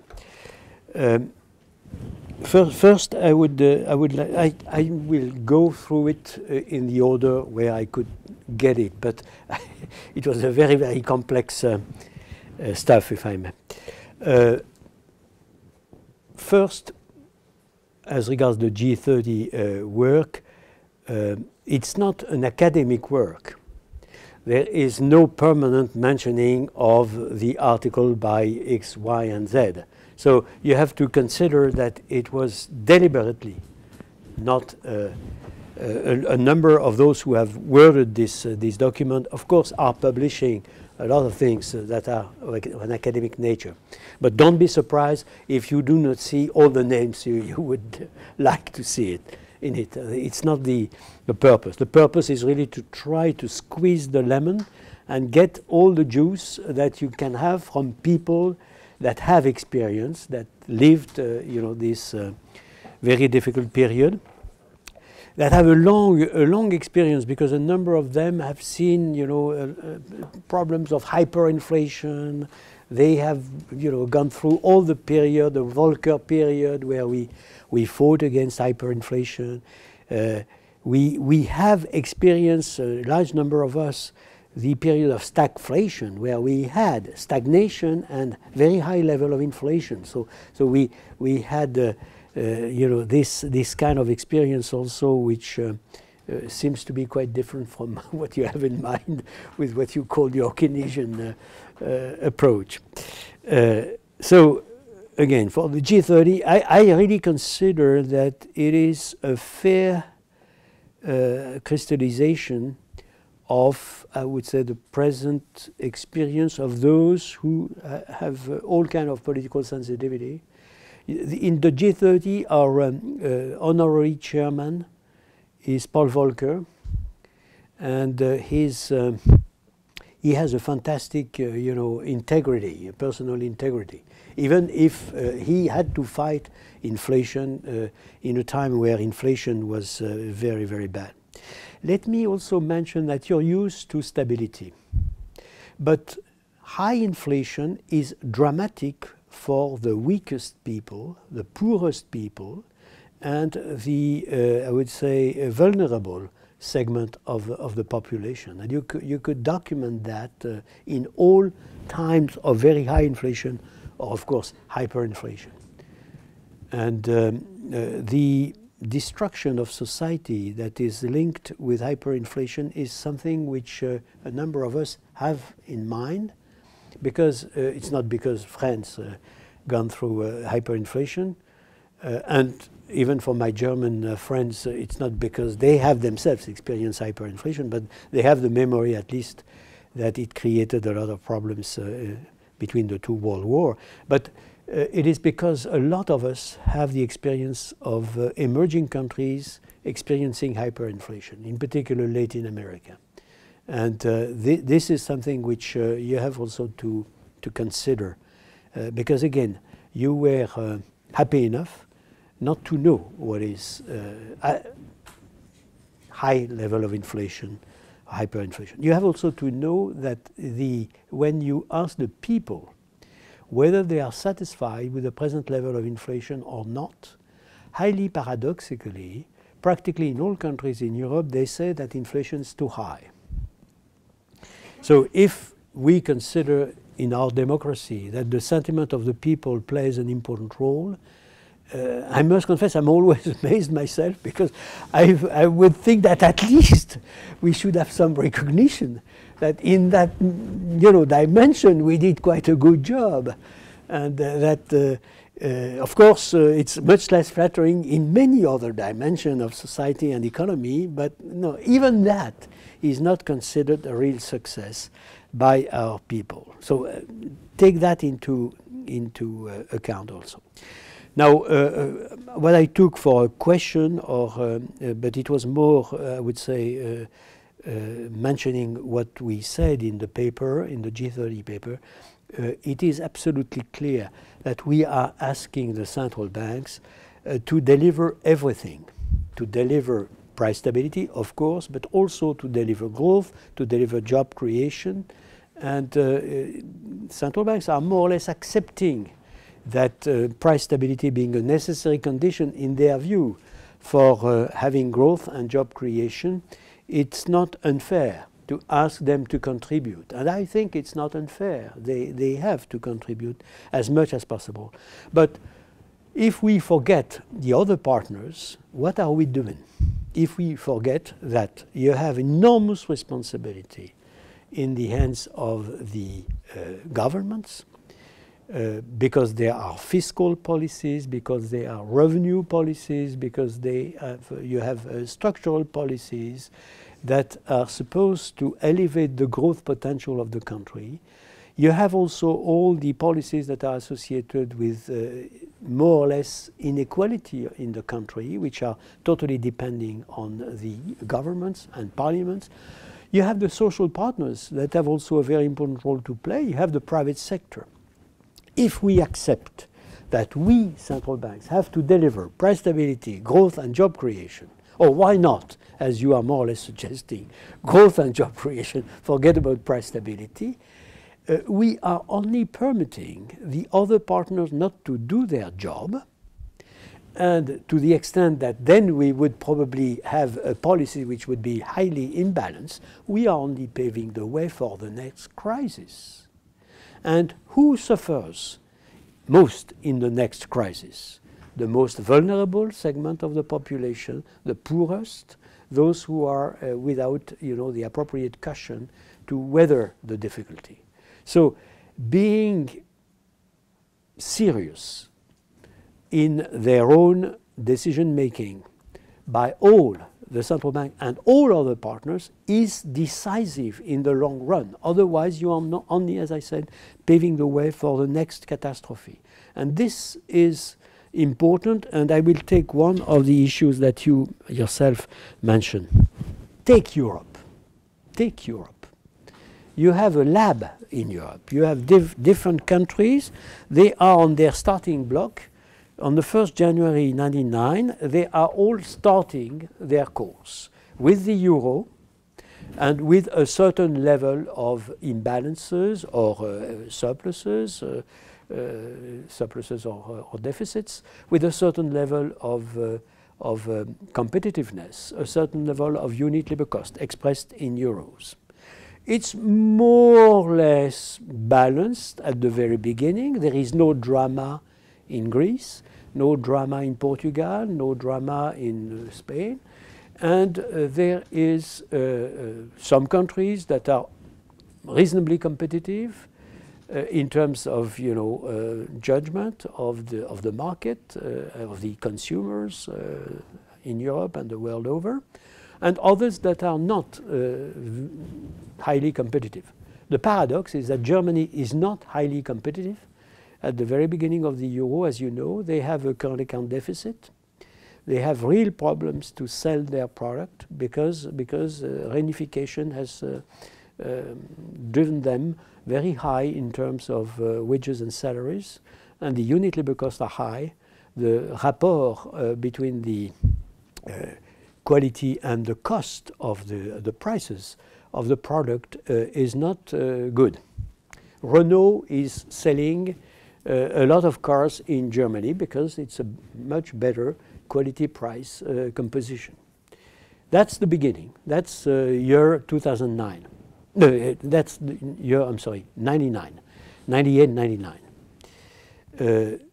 France at the same time has a current account surplus and has, returned to a level of competitiveness that is not yet sufficient, but it's much better than before, but still is a little bit better than the German.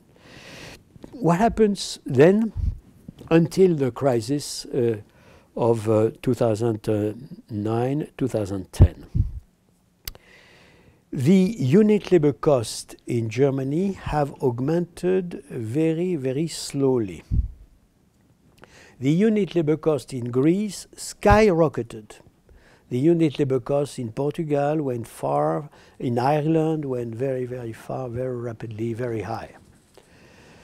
Now, of course, we could say this is the functioning of the market economy, and it's true that it was the functioning of the market economy. These economies that were in a good position at the very beginning did not see too well that they had to continue to manage themselves very, very correctly. They had all the facilities which were offered by easy financing. That's absolutely true. Money was abundant, finance was abundant, and they could finance growing deficits, public finance deficit and current account deficit, more and more and more, which, by the way, explains why it is so wrong to think that everything can be solved if the central bank or if the financing of the economy is much more abundant. You can have that and pave the way for the abominable catastrophe that the Greek had, or the Irish had, or the Portuguese had. And these were very terrible catastrophes, as you have said and mentioned. But you can explain, unfortunately, the catastrophe by the policies, de facto policies that were followed before, and by the fact that the Europeans did not respect their own rules. They had the Stability and Growth Pact, which was supposed to discipline precisely, at least the, I would say, public finance part of the economy. And these rules were not respected. They should have seen that it was totally unreasonable to let their market share diminish year after year in terms of exports, and to let the current account deficit grow and grow and grow up to the level that Greece unfortunately had in 2009, 2010, namely 15% of the GDP of current account deficit, 15% of the GDP of public finance deficit. So again, I'm not suggesting that this was only the responsibilities of the countries concerned, individual countries concerned. It's a collective responsibility. The countries concerned were in a universe which was laxist, and they did not realize that they had to behave as properly as possible. Let me give you one example, which is, and I don't want to quote any particular country, but I will quote two countries that I will call X and Y to demonstrate that it's not only one. X and Y. X and Y augmentations of wages and salaries in the public service from 1st January 1999 up to end of 2009. End of 2009 because it is the start of the sovereign risk crisis. So if I'm computing correctly, it's an 11 years period. During these 11 years, the average augmentation of wages and salaries in the civil service for the euro area as a whole has been 36%. For country X, it was an augmentation of 117%. And for country Y, it was an augmentation of 110%, to be compared to 36. So you will tell me, but why are you mentioning the wages and salaries in the in the civil service? You should mention wages and salaries, but have unit labor cost, taking also into account the progress of productivity of the private sector. It would be better. And again, I mentioned that because I myself was every month mentioning to the dear friends that were the ministers of finance of the euro area, beware of what's going on. We are going in the wrong direction. Some of you are losing competitiveness at an accelerated pace, and this is a recipe for catastrophe. And usually the response I had was, you know, we are not responsible for the functioning of the market economy. Market economy is market economy. Social partners are social partners. They negotiate together, and finally we have the results that we have to accept. And that's the reason why I decided to produce the level of augmentation in their domain. I was telling them, you are the ministers of finance. You are responsible for wages and salaries in the civil service. It is the civil servant that you are more or less yourself deciding upon. Look at what happens in this domain, because it was only an illustration of a general move in their economies. So I don't want to spend too much time on that, but only to tell you that one of the lessons of the crisis is that it is in some way criminal to let things deteriorate and deteriorate year after year when you are in a single currency area where it is absolutely necessary to maintain both, I would say, the Stability and Growth Pact and the monitoring of the competitiveness of the countries concerned, so that their overall competitiveness measures in terms of unit labor cost, taking into account, of course, the productivity progress, would oscillate around the average and not deviate in a persistent fashion from the average, because at the end of the day, you necessarily have a catastrophe. So that's something which I think is very, very important. And of course, it is in principle what we have to do now. We have now reinforced the Stability and Growth Pact.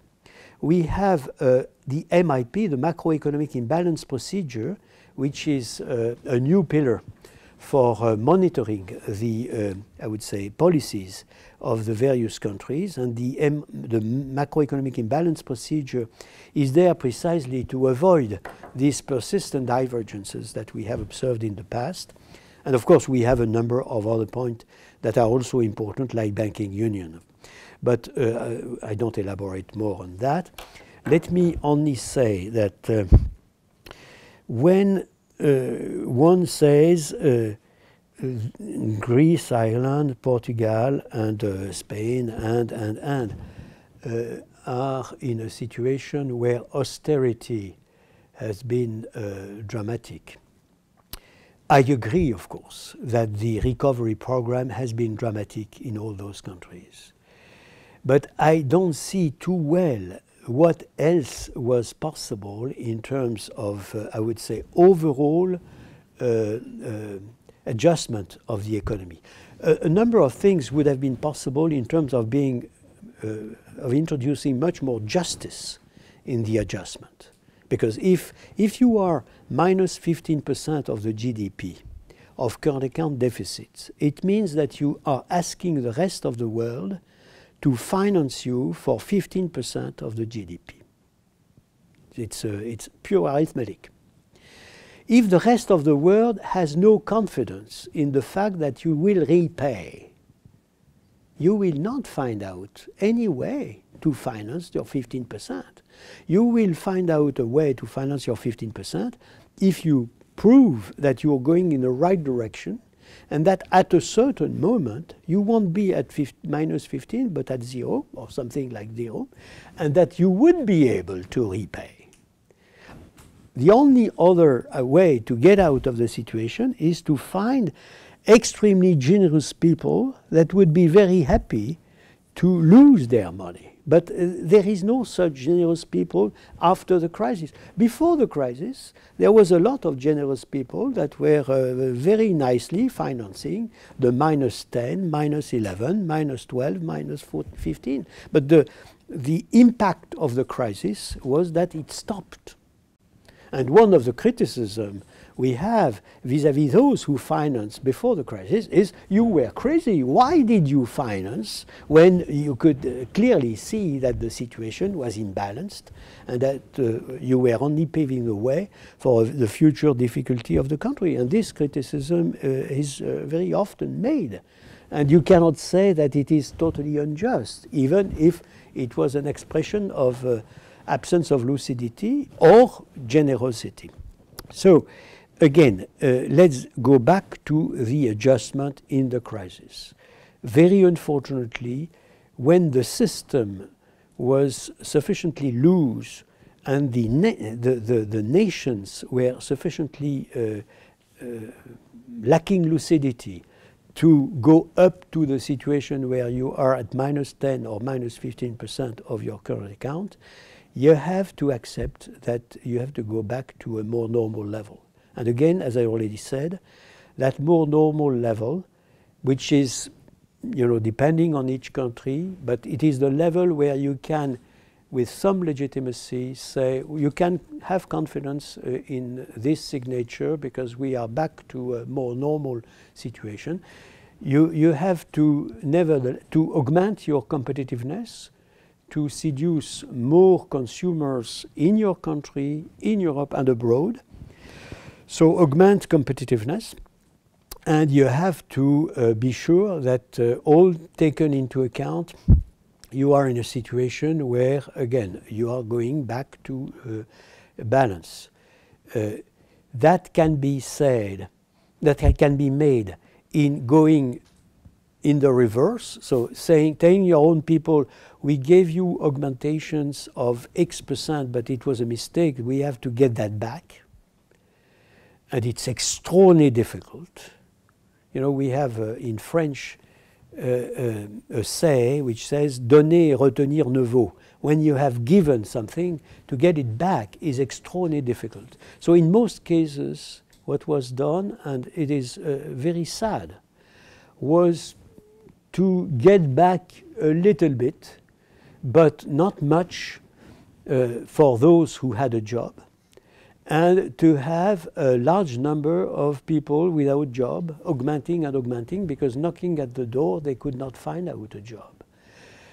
If it would be possible, but again, socially and politically, it's extremely difficult. If it would have been possible to get back to a high level of competitiveness in diminishing the cost, the unit labor cost, drastically, perhaps you could have maintained employment as a high level, and you could have adjusted, but it was practically impossible in most countries. So I mentioned that en passant, and my conclusion is, don't get in such a mess. So let's have, a system which cares for avoiding being in a situation where you are so heavily imbalanced that the cost of going back to a normal situation is extremely elevated, and always the cost is to be paid by the most vulnerable segment of the population.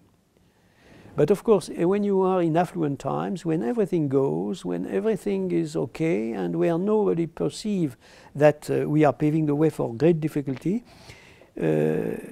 the argument is, but why adjusting?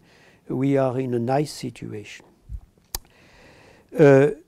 I go on very rapidly now. Public investment. Public investment is probably something which is a right way to proceed in all advanced economies. Not only in Europe, but I think in all advanced economy, in the US as well.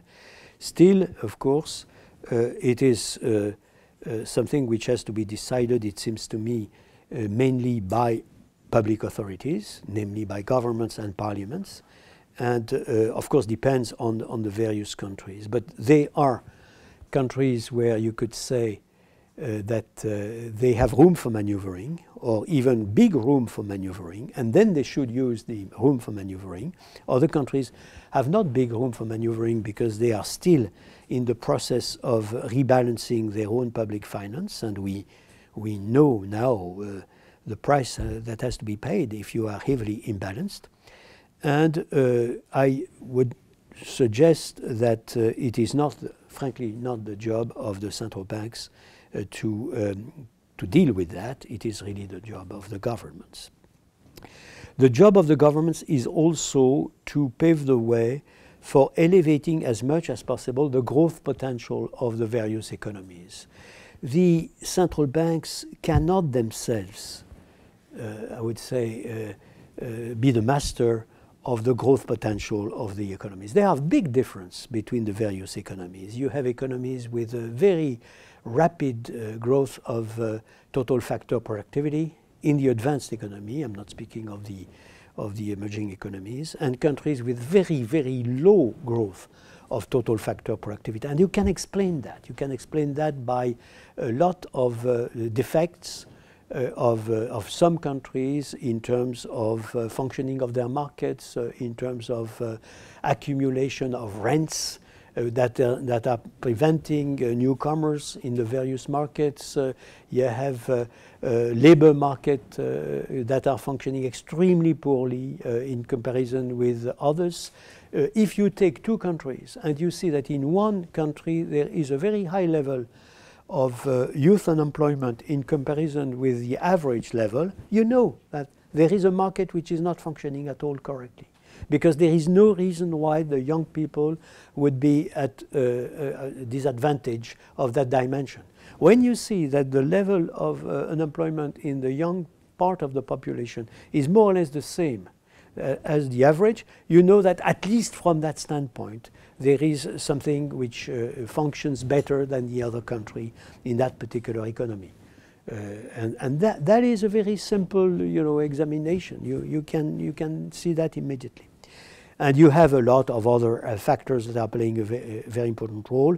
It's clear that countries that are at the edge of innovation, that are at the edge, the cutting edge of new economy, have a fantastic advantage in comparison with those that are, for many reasons, financial reasons, I would say university reasons, cultural reasons, that are not at this cutting edge. And of course that plays also a very important role. But the central banks have, unfortunately, nothing to play in those domains. They can encourage the governments, they can say, and they say, that this is extremely important, and that the elevating the growth potential is something which is absolutely decisive. I don't think that they can substitute to the absence. If you take two countries, one country with, I would say, augmentation of productivity in general and labor productivity, which is extremely flattering, and another country where it is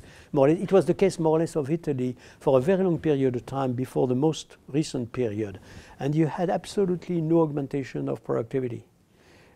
So what can do the central bank in such a situation?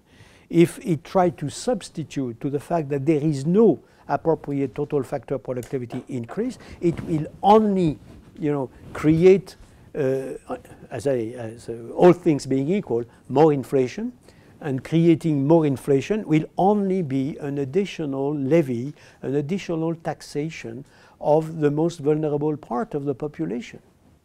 To the extent that you agree with me that it is much more difficult to prevent yourself from the taxation of inflation when you are in the most vulnerable part of the population in comparison with the wealthiest and with the most, I would say, easy part of the population. So we have to be very serious on that. I fully agree that the situation and the crisis gave the central banks an additional, I would say, responsibility in our societies, and that is really recognized, and that is true. But it doesn't mean that they can substitute to governments, parliaments, and as I said, not only governments, parliaments, also university people, also entrepreneurs, unions. They cannot substitute to what is the society themselves, if the societies have and still has important defects in terms of delivering growth and jobs. So I think that I mentioned en passant the price stability issue. I mean, our conclusion in the G30 work is that price stability remains very important.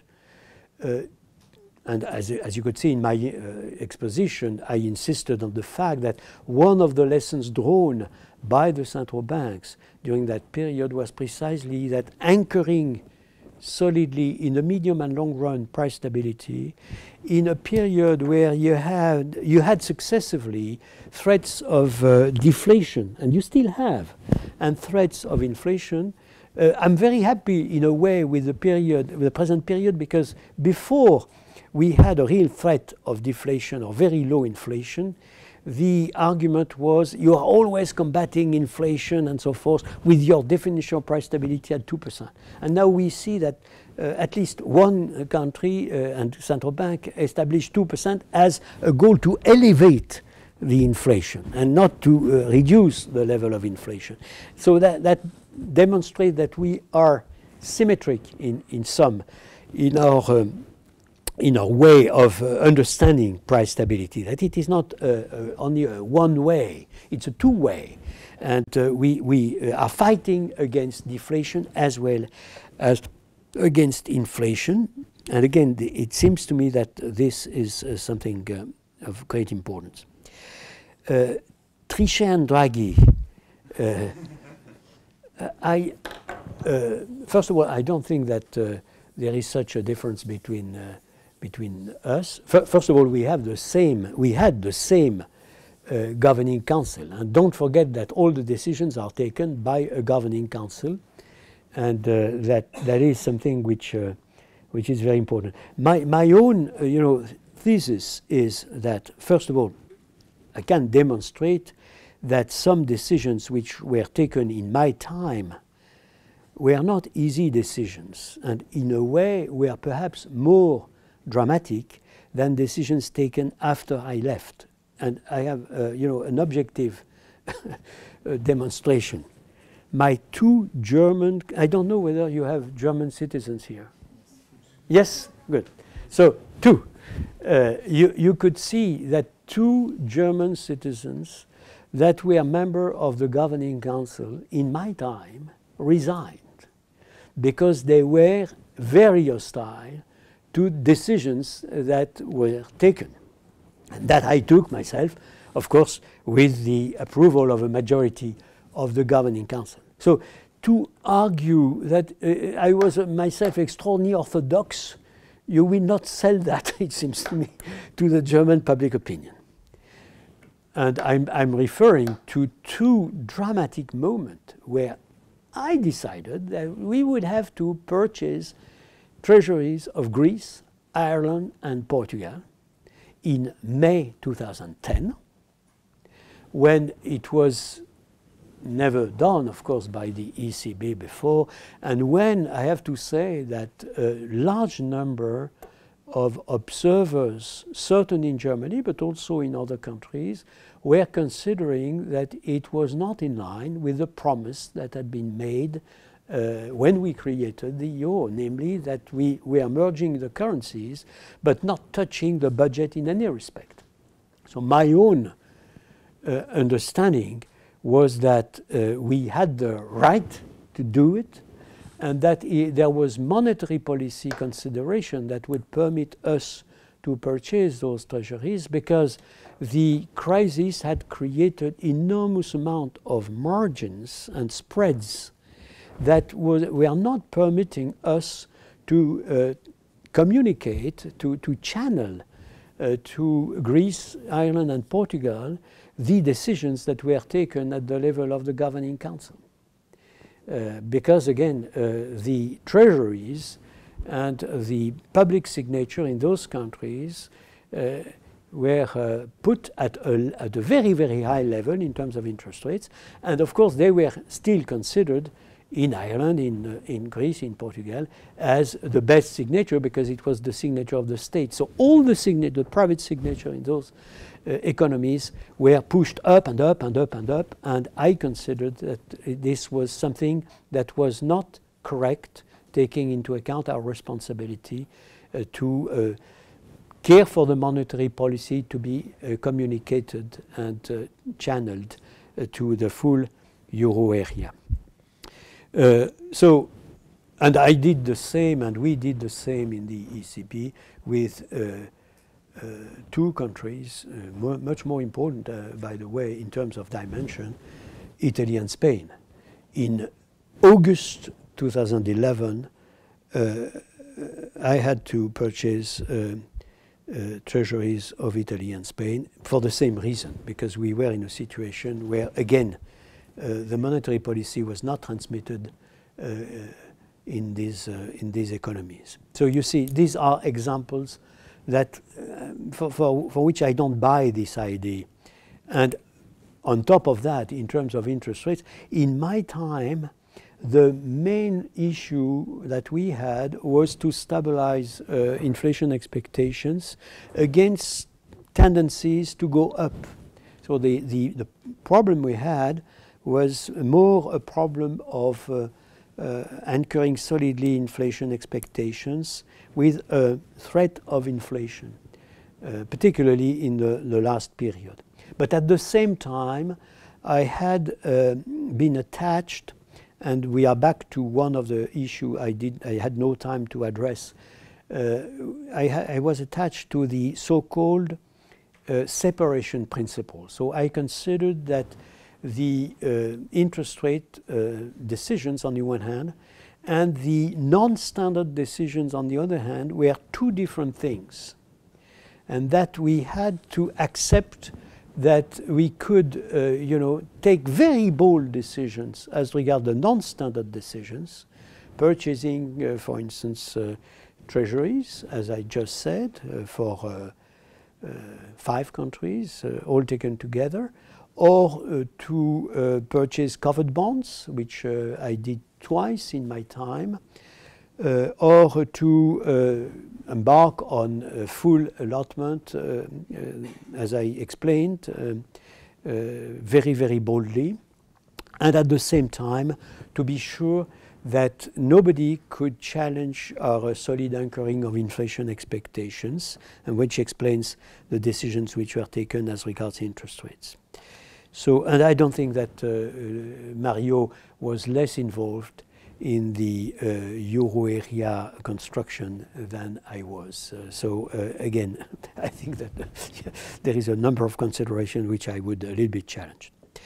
I will also challenge the Stiglitz mentioning, I don't remember whether it was by you or not, because Stiglitz didn't go to the IMF. He was the chief economist of the World Bank.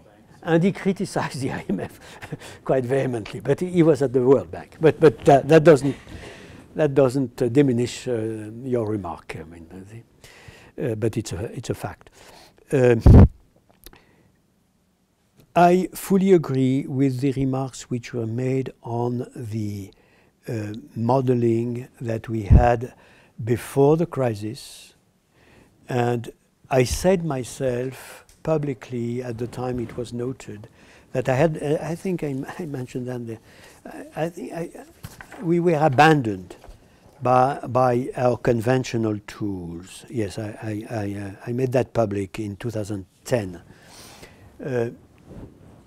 It's absolutely clear that the traditional model, I would say general equilibrium stochastic models proved in the crisis to be very bad. That does not mean that they are always very bad, But that means that they are making implicit working assumptions that are to be looked at very, very, very carefully. And particularly, I have to say, in the circumstances following immediately the Lehman Brothers bankruptcy, I can tell you during 3 quarters, all our models, and I'm speaking of all our models, not to be particularly dramatically against the DGSE, but also the other kind of, I would say, trying to summarize all the information we were getting and to have some kind of projections, all were wrong to an extent which is hard to believe.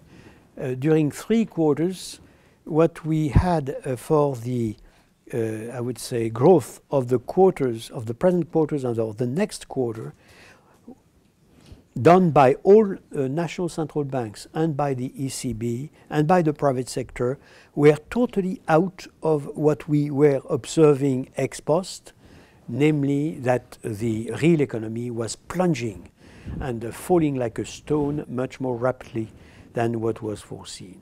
So it was clearly a lesson so hard that I considered that I could not trust any of these projections, and that the only I would say anecdotes I could trust were the anecdotes given by the real economy responsible, namely by the CEOs of the big business at the global level and at the level of the euro area and of Europe as a whole. And they could see things that the economists could not, and they could project themselves in a way which was very unfortunate. In this period, it's not true in all period, but in this period of absolute, I would say, contagion of crisis, it is something which is grave. So you will tell me, but what works?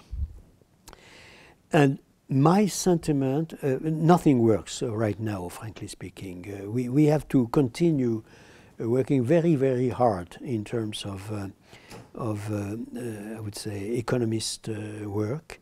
It's real science is at stake. The things that seems to me the most promising are more or less all those who are based on analogy with physics. Analogy with physics where you have a very large number of entities that are very closely interconnected, and where you can have phenomenon that the economists had never captured until now, but I could see in the crisis, things like phase transition.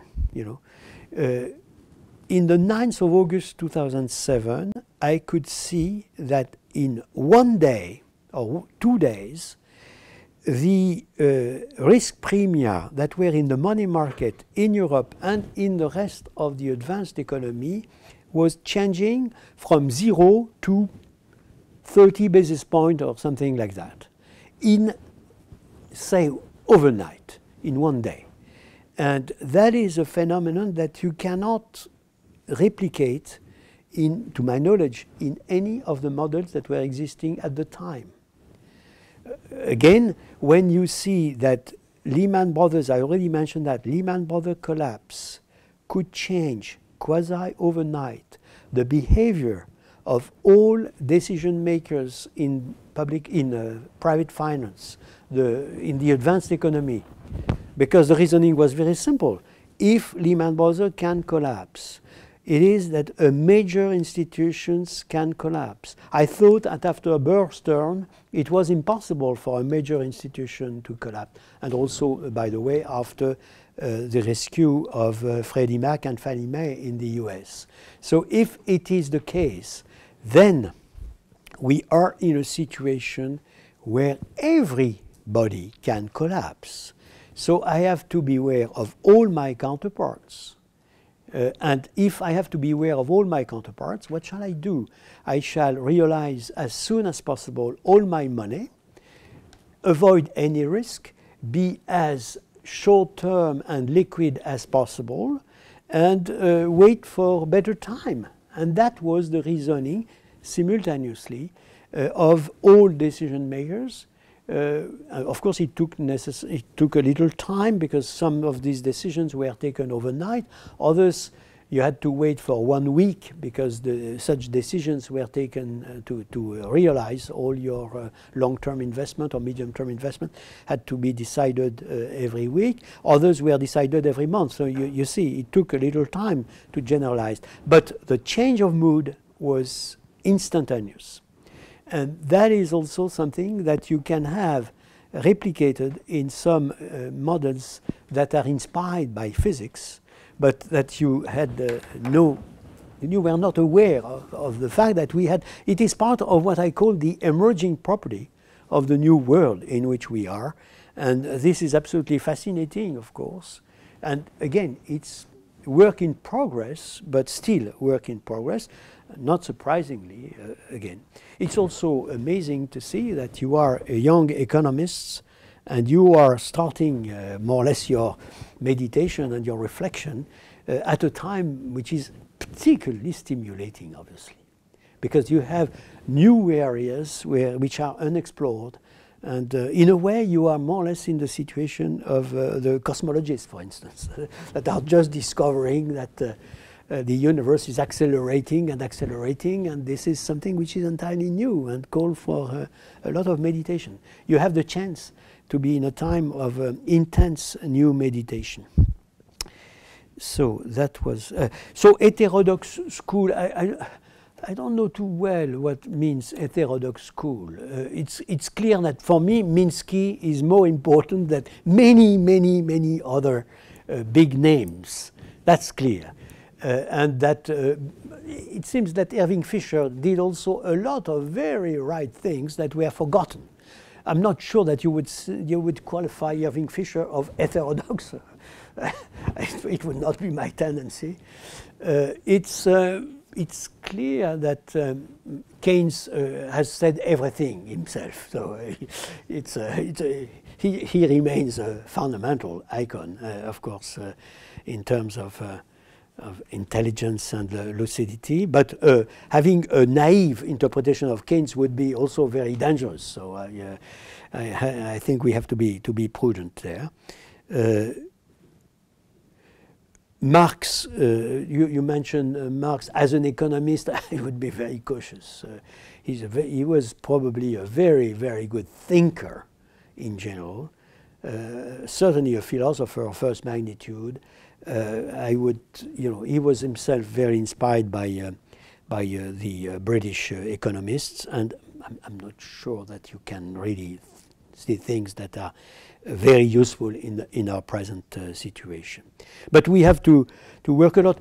All the meditation of post-Schumpeterian, it might not be considered very heterodox, Schumpeter, but we are in a Schumpeterian environment. I mean, when you go in the Silicon Valley or in all these small startups, nurseries everywhere in the world, and when you realize that this is done on a global level, I was absolutely amazed myself in surprising some conversation in Paris where the guys were discussing that because they had a network with Japan, the US, even China on board for doing dirty things as regards new bits, those currencies that I consider very dangerous personally.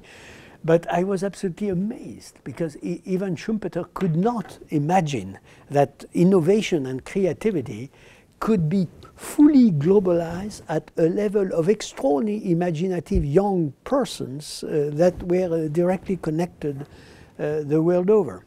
So some meditation along the Schumpeter are very stimulating. We did not speak, and I did not, and you did not speak of the theory of secular stagnation And I don't buy that myself, I have to say. Ah, okay, okay. So you will have certainly a very, very interesting discussion there. For me, it's very difficult to buy that at a time where innovation, creativity is such, and where I have the feeling that we are totally under-assessing the, I would say, consumer surplus that we have with all the new tools. I know myself that I have an incredible consumer surplus. For instance, when I want to check whether something I say in English is idiomatic or not, when, of course, I'm not sure because I'm not an English-born speaker, then I can check that immediately there. If I had to go to a person competent in English to tell me, and if I had to pay for that service, you know, which is a service I have immediately because I go back and forth in an automatic translation, and this is for free. I don't pay anything for that. So it's a small example, but it seems to me that we are probably underestimating, you know, and it seems to me that it might be interesting in terms of research, economic research, to see exactly whether we are not underestimating growth, whether we are not underestimating productivity progress, because of our difficulty to assess exactly what is going on in IT and in the new services that are associated with IT.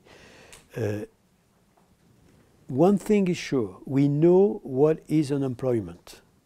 And all this will drive me to considering that it's not growth necessarily that is our major problem. And I go back to some things that you said. It's not necessarily growth. It's because maybe we are under-assessing growth. It's not necessarily, myself I said we have to elevate the growth potential and so on. We have to elevate the job creation. We have to go by the appropriate means to full employment. And that is our main goal. Would you mind if you take 10 more minutes to take a few questions for the, the audience? It's already 5:30. Yeah, it's really interesting. But No, okay. If we Of course. take a few questions from the, Of course. from the audience. Of course. One round only. Okay, if some of you have some question, maybe we could try to be concise. All the questions have already been asked. Okay, so Daniela? Okay, so two questions. The first question is when you talked about the deficit countries, I was thinking, why would they be forced to adjust, and why wouldn't the surplus country also be adjusting? For example, the Germans, they had an incredible surplus, and they got this incredible surplus partly because of their industrial strategy, but also because of their bigger than neighbors policy. So why wouldn't we ask to the surplus country also to adjust? And my other question was about central bank independence. I've never been convinced by the current arguments in the debates for central bank independence, but probably the arguments you made are much more better. But on the other hand, you also said that central banks now are getting more and more involved in fiscal policies. They give policy recommendations to the governments, and it's very consistent because we need a policy mix that is consistent, which is not the case currently in Europe, in my view. But if they can give advices in terms of fiscal policies, wouldn't that mean that the independence should be more tempered? For example, shouldn't the ECB be accountable in front of European Parliament? I know there is a report, but shouldn't the European Parliament vote on that report, be able to change the committee if the Parliament is not happy about the policy implemented? These are I have more questions, but we only have 10 minutes. I would like the students also to ask questions. Okay, there is a few questions.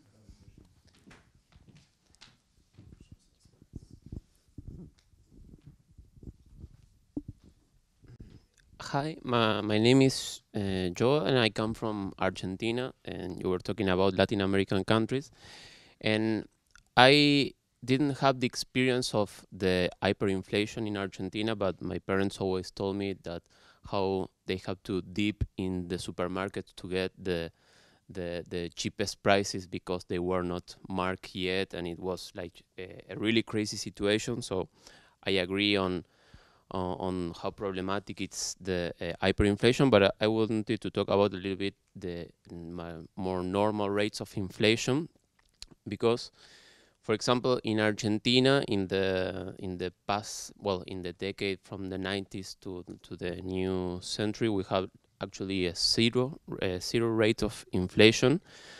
But, for example, the unemployment was, when we end the decade, really, really high. And in comparison, the last decade, we had a higher rate of inflation, but the unemployment was much lower.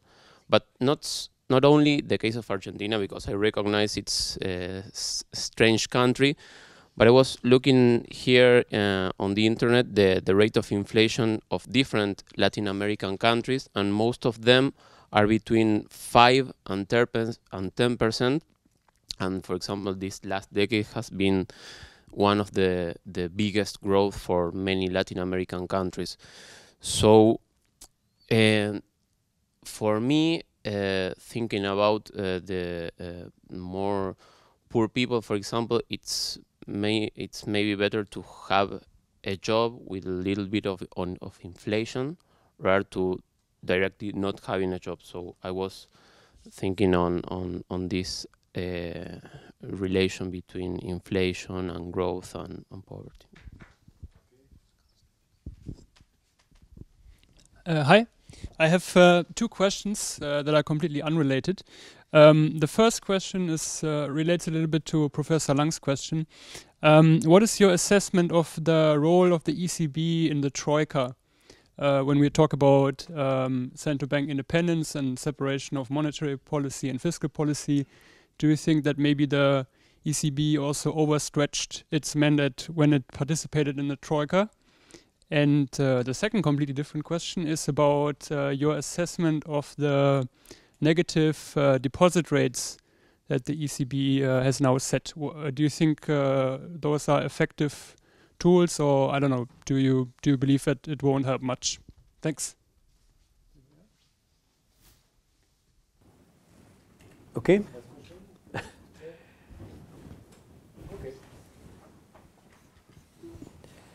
Okay, so this is the last batch of questions. After you free me, I didn't realize that time had elapsed so much. So perhaps I take the question in the order where they were asked. So deficit countries, surplus countries. First of all, very unfortunately, there was an asymmetry between the deficit countries and the surplus countries. Nobody was refusing to finance, of course, the surplus countries. And we had, in the crisis, this absolute drama where nobody wanted to finance Greece. It was not done overnight, it took a little time, but it was the consequence of the worst crisis ever since World War II in the advanced economy. And as I said, the crisis, the financial crisis morphed from a private crisis to a public crisis. And at that moment, those signatures, which unfortunately were considered the most vulnerable, the worst signature of the world, were hit in a fashion which was dramatic. So it was not a choice, it was an absolute obligation to get out of the mess.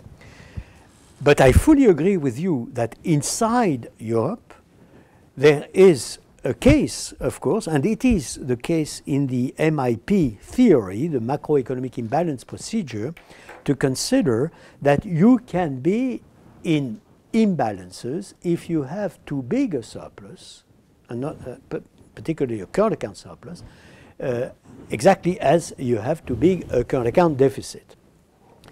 Again, the risk that you are taking when you have a surplus are different from the risk you are taking when you are a deficit, and you have to know that because it's part of the real world.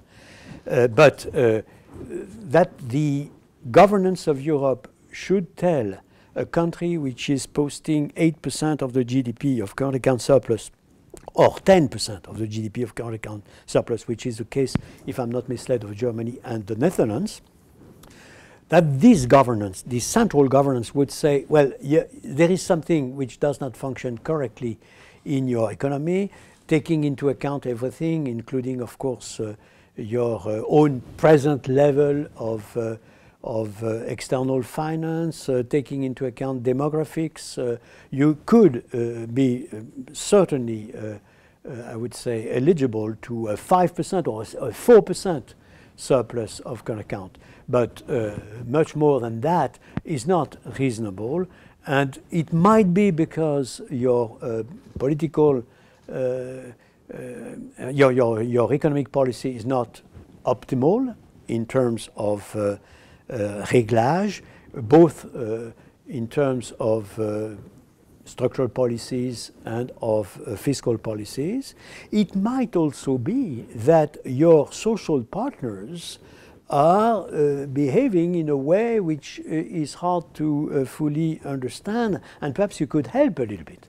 And it is exactly what Germany does. When Germany introduces a minimum wages and salary requirement which did not exist before, when the head of the Bundesbank says perhaps we could have wages and salaries negotiation that would be more forthcoming and more dynamic, we are in a situation where something is said that goes in the direction of diminishing these surplus contracts. But again, now we have a new pillar for governance, which is called the MIP, and which normally should play a role in this domain. Now, I draw your attention, Mr. Professor, on the fact that there is a mistake which is usually done by some in my own country, in our own country, which is to consider the euro area as a closed shop, as if it was itself a closed economy. It's not a closed economy, of course. If one country in Europe is very competitive, it sells to China, for instance, it also helps. And it is absolutely untrue to say that all what Germany is selling to China is taken out of the potential of the other countries, say of France or Italy. So it's much more complex to judge perfectly the symmetry between deficit and surplus countries lack of competitiveness and excess of competitiveness if you open up the euro area economy, which is the largest open economy of the world, and at least of comparable economies in the world. We are much more open than the US and much more open than Japan. And we have to be fully aware of that. Second question, the sentiment that we are better served by independent central bank came progressively. And in the experience, I have to say, of stagflation. And the fact that finally the banks and the countries that seem to have gone through this period in a better fashion than others were only a few, including Switzerland and the Swiss National Bank and Germany and the Bundesbank. And that is an observation that was made in the case. And progressively, the idea that having independence would progressively help. It became a global, I would say, consensus. We have the experience of the crisis. And I have to say that in this dramatic stress test, I didn't see a real move against the independence of the central banks. I would say in some respect, I made an argument myself which goes in the direction of independence, which is highly paradoxical because nobody would have thought that you could reason like that. As regards the US, it is true that the US Fed has been attacked politically. mainly, I would say, by the right wing of the Republican Party, on the ground that it had been perhaps too unorthodox, too bold and swift in its decision. But again, it's a minority, and it is a kind of criticism that would, on the contrary, perhaps make an argument to reinforce independence, to be sure that we are really protecting medium and long-term stability against both, I would say, deflation and drama and dramatic crisis, and also, of course, inflation. The question on Latin America, if you compare Latin America between countries in Latin America, compare with Asian countries. Compare the success of Latin American countries with the success of Asian countries during the same period. I have a lot of Latin America friends, of course. And by the way, I was myself president of the Paris Club when we rescheduled Argentina. I went last number of time in Buenos Aires, and in this very difficult period of time. We have, I mean, I'm simplifying, but the success of the Asian countries is not to be compared. And I'm not sure that when I take everything into account, it is not partly because the management of Asian countries has been all taken into account over the long period of time, more sound and reasonable, and with a level of inflation which would be inferior. So you yourself are more or less back to the Phillips curves interpreted quite naively. It's very simple. We make an arbitrage between inflation and jobs, and if we have more inflation, we will have more jobs, and everything is okay. It's not the way I think experience has demonstrated that it was really working. But again, it doesn't mean, in my opinion, that we do not have to work much more on jobs and job creation, and less, perhaps a little less, as I said already, on pure growth, because after all, the cohesion of the society is entirely based on everybody having a job, and that is absolutely fundamental, particularly the young people. ECB in the Troika. The ECB didn't ask to be in the Troika. The other partners asked the ECB to be in the Troika. I accepted that we would be in the Troika at the request of the governments, because I have to say the level of confidence that the governments and the Europe as a whole had in the central bank was considerable. And you know, in a number of cases, they were asking us to make our point, to confirm that it was very important to do this or to do that, because there was a systemic aspect in, for instance, the Greek problems and so forth. So again, it was not at all the will of the ECB. We were very, very keen to say that in any case, we were not ourselves part of the negotiation. We were an observer in the Troika, but we were not giving money as the IMF was doing. We were not giving money as the government of Europe were doing through the EFSF or the ESM. And so we were in a very special position of observers. And I think that this case has been made very clearly. When you are in such a situation where the Troika, highly unfortunately, had to say things that are not agreeable, it's not, I mean, the IMF was the bad guy the world over, because when countries were in difficulty, it had to say, we are very sorry, but you have to adjust. And that is not agreeable to hear by anybody, even by you. You don't like too much people that are saying, you're very sorry, but you have to adjust now. And I can see that in your remark, and I understand that. But again, the IMF was a full partner. The Commission was a full partner. Both were reporting to decision-making bodies that were the board of directors of the IMF and the European Eurogroup for the Commission, and we ourselves were observers. Negative interest rates. As you know, we are exploring extraordinary new ways. We have Sweden, if I'm not misled, at minus 0.75%. And we have Switzerland at minus 0.75%. Has to be rechecked. I ask you to recheck.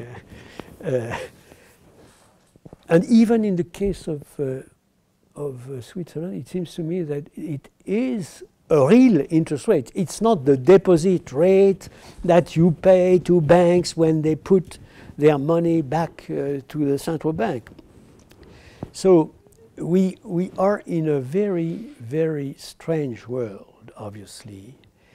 And I have to say that in any case, it cannot be too negative, because then everybody would keep the notes, and you will have your notes, and you will keep to your notes, and then you have no negative interest rates on your notes. So there are limits, of course, to the negative interest rates, but it proves something which I would like to make as my last point, perhaps, if I may. Two last points. Two last points. One is the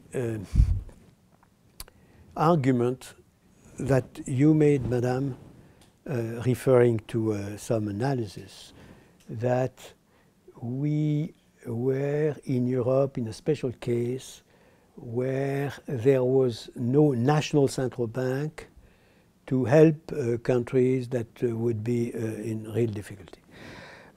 First of all, I proved myself that we could intervene when it was legitimate, in my opinion, in terms of monetary policy.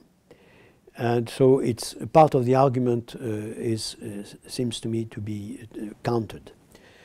Another element which is important, in the present period of QE in Europe, as you know, the QE, most of the QE is made at the risk of the national central bank, not at the risk of the system with a system sharing risk. The system sharing risk must be 8%, if I'm not misled. Has to be rechecked also.